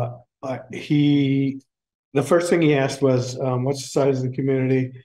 You have fire, police, emergency management, et cetera, et cetera. And he said, this was no prompting on my part. He said, well, that's a 3-day-a-week job. I said, okay. We were doing that that way at one point in time. And then he said, we could probably, I'm thinking if you have some basic administrative services that the town could provide, we could probably provide an interim person at 16 hours a week. It would have to be remote there in New Hampshire. So, there would be no in-office presence at all. Everything would be remote. I had a conversation with Rosemary, and she feels that there is the capacity of existing staff to do some basic administrative functions to augment the 16 hours, which I think would keep us afloat. I wouldn't expect that we're going to implement any new big initiatives, but I think it could get the work done until we could actually have a search. So that was one conversation. I reached out to two retired or nearly retiring managers. One, I'm not going to name their names in the public meeting because they are both currently working. One basically said she's retiring in September and would be interested after that. And I'm thinking that isn't really going to work for our needs. The other said he's retiring at the end of this coming week, I believe. Expressed quite a bit of interest and said he'd get back to me. And I asked both of these individuals about two things. One, would they have any interest in serving in an interim capacity? And two, would they have any interest in conducting an actual search for a replacement? The one basically said September is the earliest I could do anything, and she wasn't interested in conducting a search. And the other said he might be interested in either and is supposed to get back to me, but hasn't yet. So at this point, we have two proposals. We have a proposal from VLCT. We have a proposal from Municipal Resource Inc. The other fascinating piece of conversation with Alan Gould from Municipal Resources Inc. was I told him that we were contemplating hiring a separate community economic development coordinator, whatever you want to call that position. And he, again, without any prompting for me, said, well, why wouldn't you hire just one person who could be your community economic development person and your town administrator? And I said, well, our initial thought was two separate people. The community economic development person might have a bigger focus or more of a focus on economic development issues. And he said, you could hire somebody, or in your ad, you could try and attract somebody that had a strong background in community development. Or concentration in. A concentration in, yeah. And his comment was, I look at hundreds of resumes a year for these positions. And he said, I think you could find somebody who has a strong background and could do both jobs. And I said, well, that was what we had in our prior job description, but we just changed the job description and stripped that out and made it two separate positions. And he said, well, do what you want. It's entirely up to you how you want to do this. But he said, one thing that you could do would be to advertise for a town administrator with a strong concentration in community and economic development. And if you get a good resume and you get a good candidate, you could say, we'd like you to do community and economic development. So I understand that's kind of going diametrically opposed from what we had talked about at our last board meeting, but I wanted to let you know what his thoughts were on that as somebody who does this for a living. And I honestly don't know how I feel about it one way or the other. I think there's advantages and disadvantages to both options. Remind me, VLCT does not offer insurance services. Correct. Correct. And their proposal was significantly more money. It was between 12 and 15,000. I did have a conversation with Abby Friedman and the former executive director of the league, Steve Jeffries. Super guy, and he would be doing the search. Steve is he's top notch. I can't say enough good things about him. I did ask both of them, if we did more of what you've got listed in your total search package, could we reduce the cost? And they both said, yes, you could. But Steve also said the last search they did was for, I think, the town of Manchester, and it ended up costing close to the lower number of their estimate when all was said and done. The estimate for Municipal Resource Inc. was 5,000, but he said that their typical search recently has been closer to 4,000. that's sort of an abbreviated, it's not the full package. It's not sending out a letter to each and every candidate. Right. It's working through. Yeah. Right. Yeah. So I don't know that we need, I mean, it's up to you guys. If we want to pull the trigger on it tonight, we can. If you want to wait until the next meeting, I might have some more information back from, other managers, whether or not they're interested in conducting a search or not. I'm honestly not real optimistic that I'm going to get a lot of interest in a retired manager conducting a search. I just assume go with the contract service. I feel like the guaranteed time and commitment to finding us someone is important. The other thing that Alan Gould said, which I think has value, if we went with municipal resource, the lower priced one, he said if we provided you interim services, by the way, it's $85 an hour for interim services. He said if we provided that, my strong recommendation to you would be to involve your interim in the hiring and review process, because they would have a much better idea of the day-to-day activities, and because they were working as your interim, which makes a certain amount of sense to me. But yeah.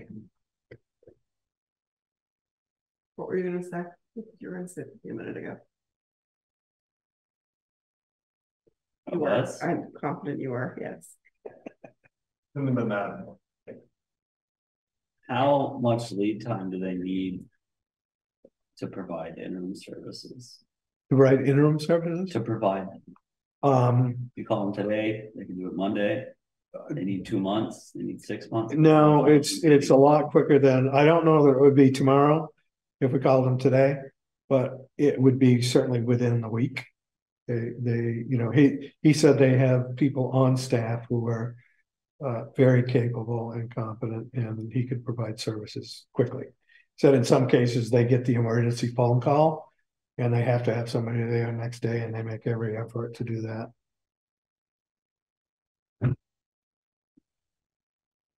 I would like both quotes in the next meeting. The agenda being to approve spending funds. I agree. Because of how it was warned. Action item. I would like to execute a contract right now. But I would like proposals in the next agenda packet. The agenda item to act on. Yep. Okay, let's do that then. Yep. That's an action. And if you have more updates from some of the feelers you put out there, I may have. great. Yeah. Yep. Somebody comes back and says that we willing to be in our own for $65 now, yep, or somebody you're talking to. My only ask for you guys as homework would be to give some thought to what Alan said about, one person versus two persons, and whether you have strong feelings one way or the other about that, advantages or disadvantages, and I think that we should also take a stab at that. Even whether or not it's combined into the TA position, I think we should take a stab at the job description around expectations for economic development, and do a little cleanup like we did with the TA. Yep, we can certainly do. I'll work with you on that. I think that was. If you guys are good with that, I think we were instructed to do that at our work session meeting. So yeah, unless they're no longer good with that, I think we're. I missed the last meeting, so yeah, I'll take your word for it. Yeah, I'm good with that. I'm good with that. Do it. Okay. And I think the other thing I will try and work on, I got a little busy last week. I will try and run a few numbers on, various cost scenarios and impacts on budgets of doing some of these options. Yeah, might inform our decision to some degree. I don't know. Yeah. Yeah. Okay. That sounds good. Okay. Next up, Marvin Awards. I think that Lois may stay for this conversation. That's what she was staying for. Well, it wasn't on the agenda. Can I make a comment about this? About what? About nominations for Jim Marvin Awards. Sure.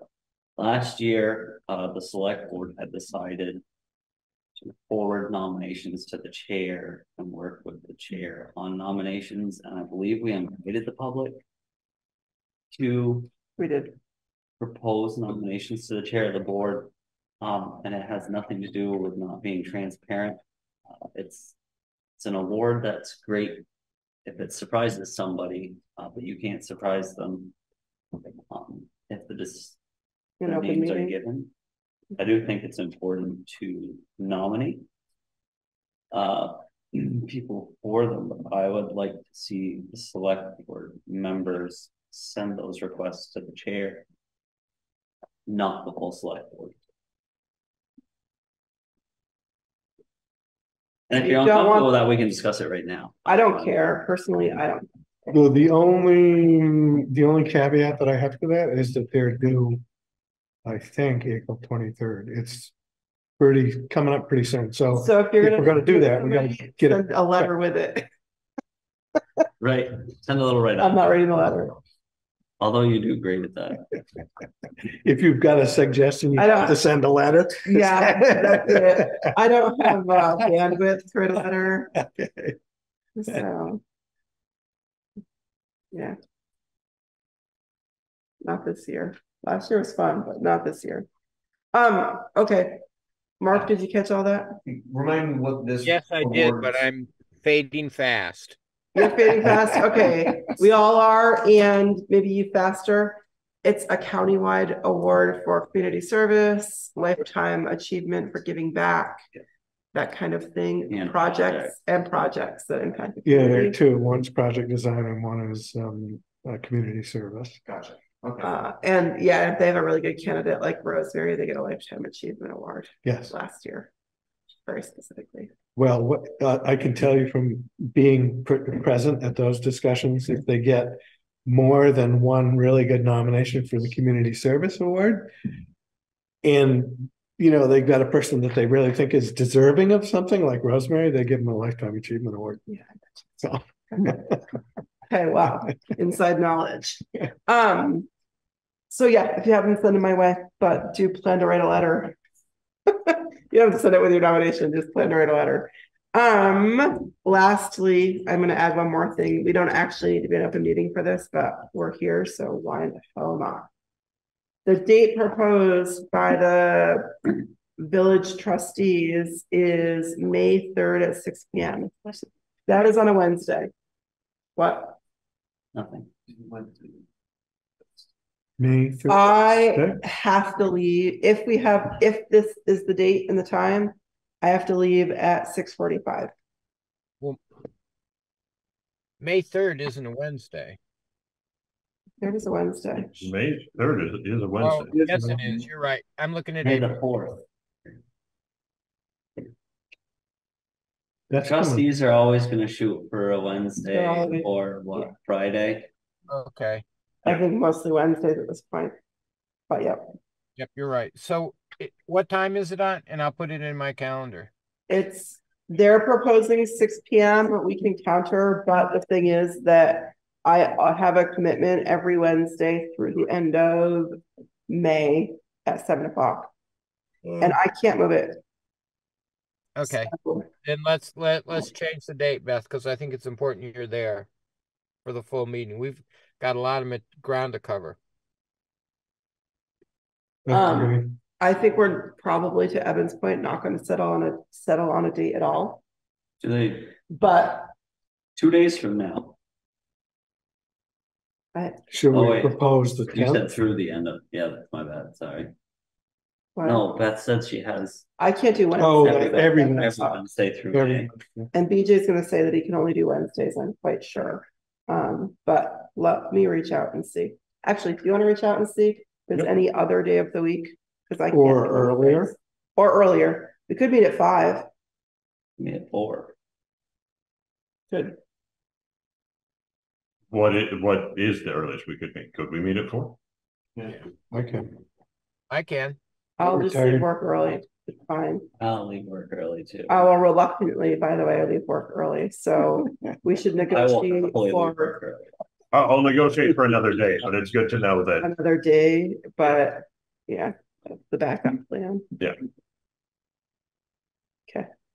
We had a meeting that started and ended. Meeting adjourned at 10:00. Is it really hot in here or is it? Now it's been. My goodness, it is. God, it's like 85 degrees. Who's wasting propane around here? He hasn't even come on. It's all your Yes, hot air. Rosemary. Hot enough. You wouldn't have been able to hear if it had. That's Yeah. That's a good point, Rosemary. You Yeah, never miss that- it in that here. is- Whew. Yeah, we need to get some air attenuators in that thing. Well, Yeah, it's or something. tall. Bye, Mark. Oh, he's gone. Guess he's already gone. He's already gone.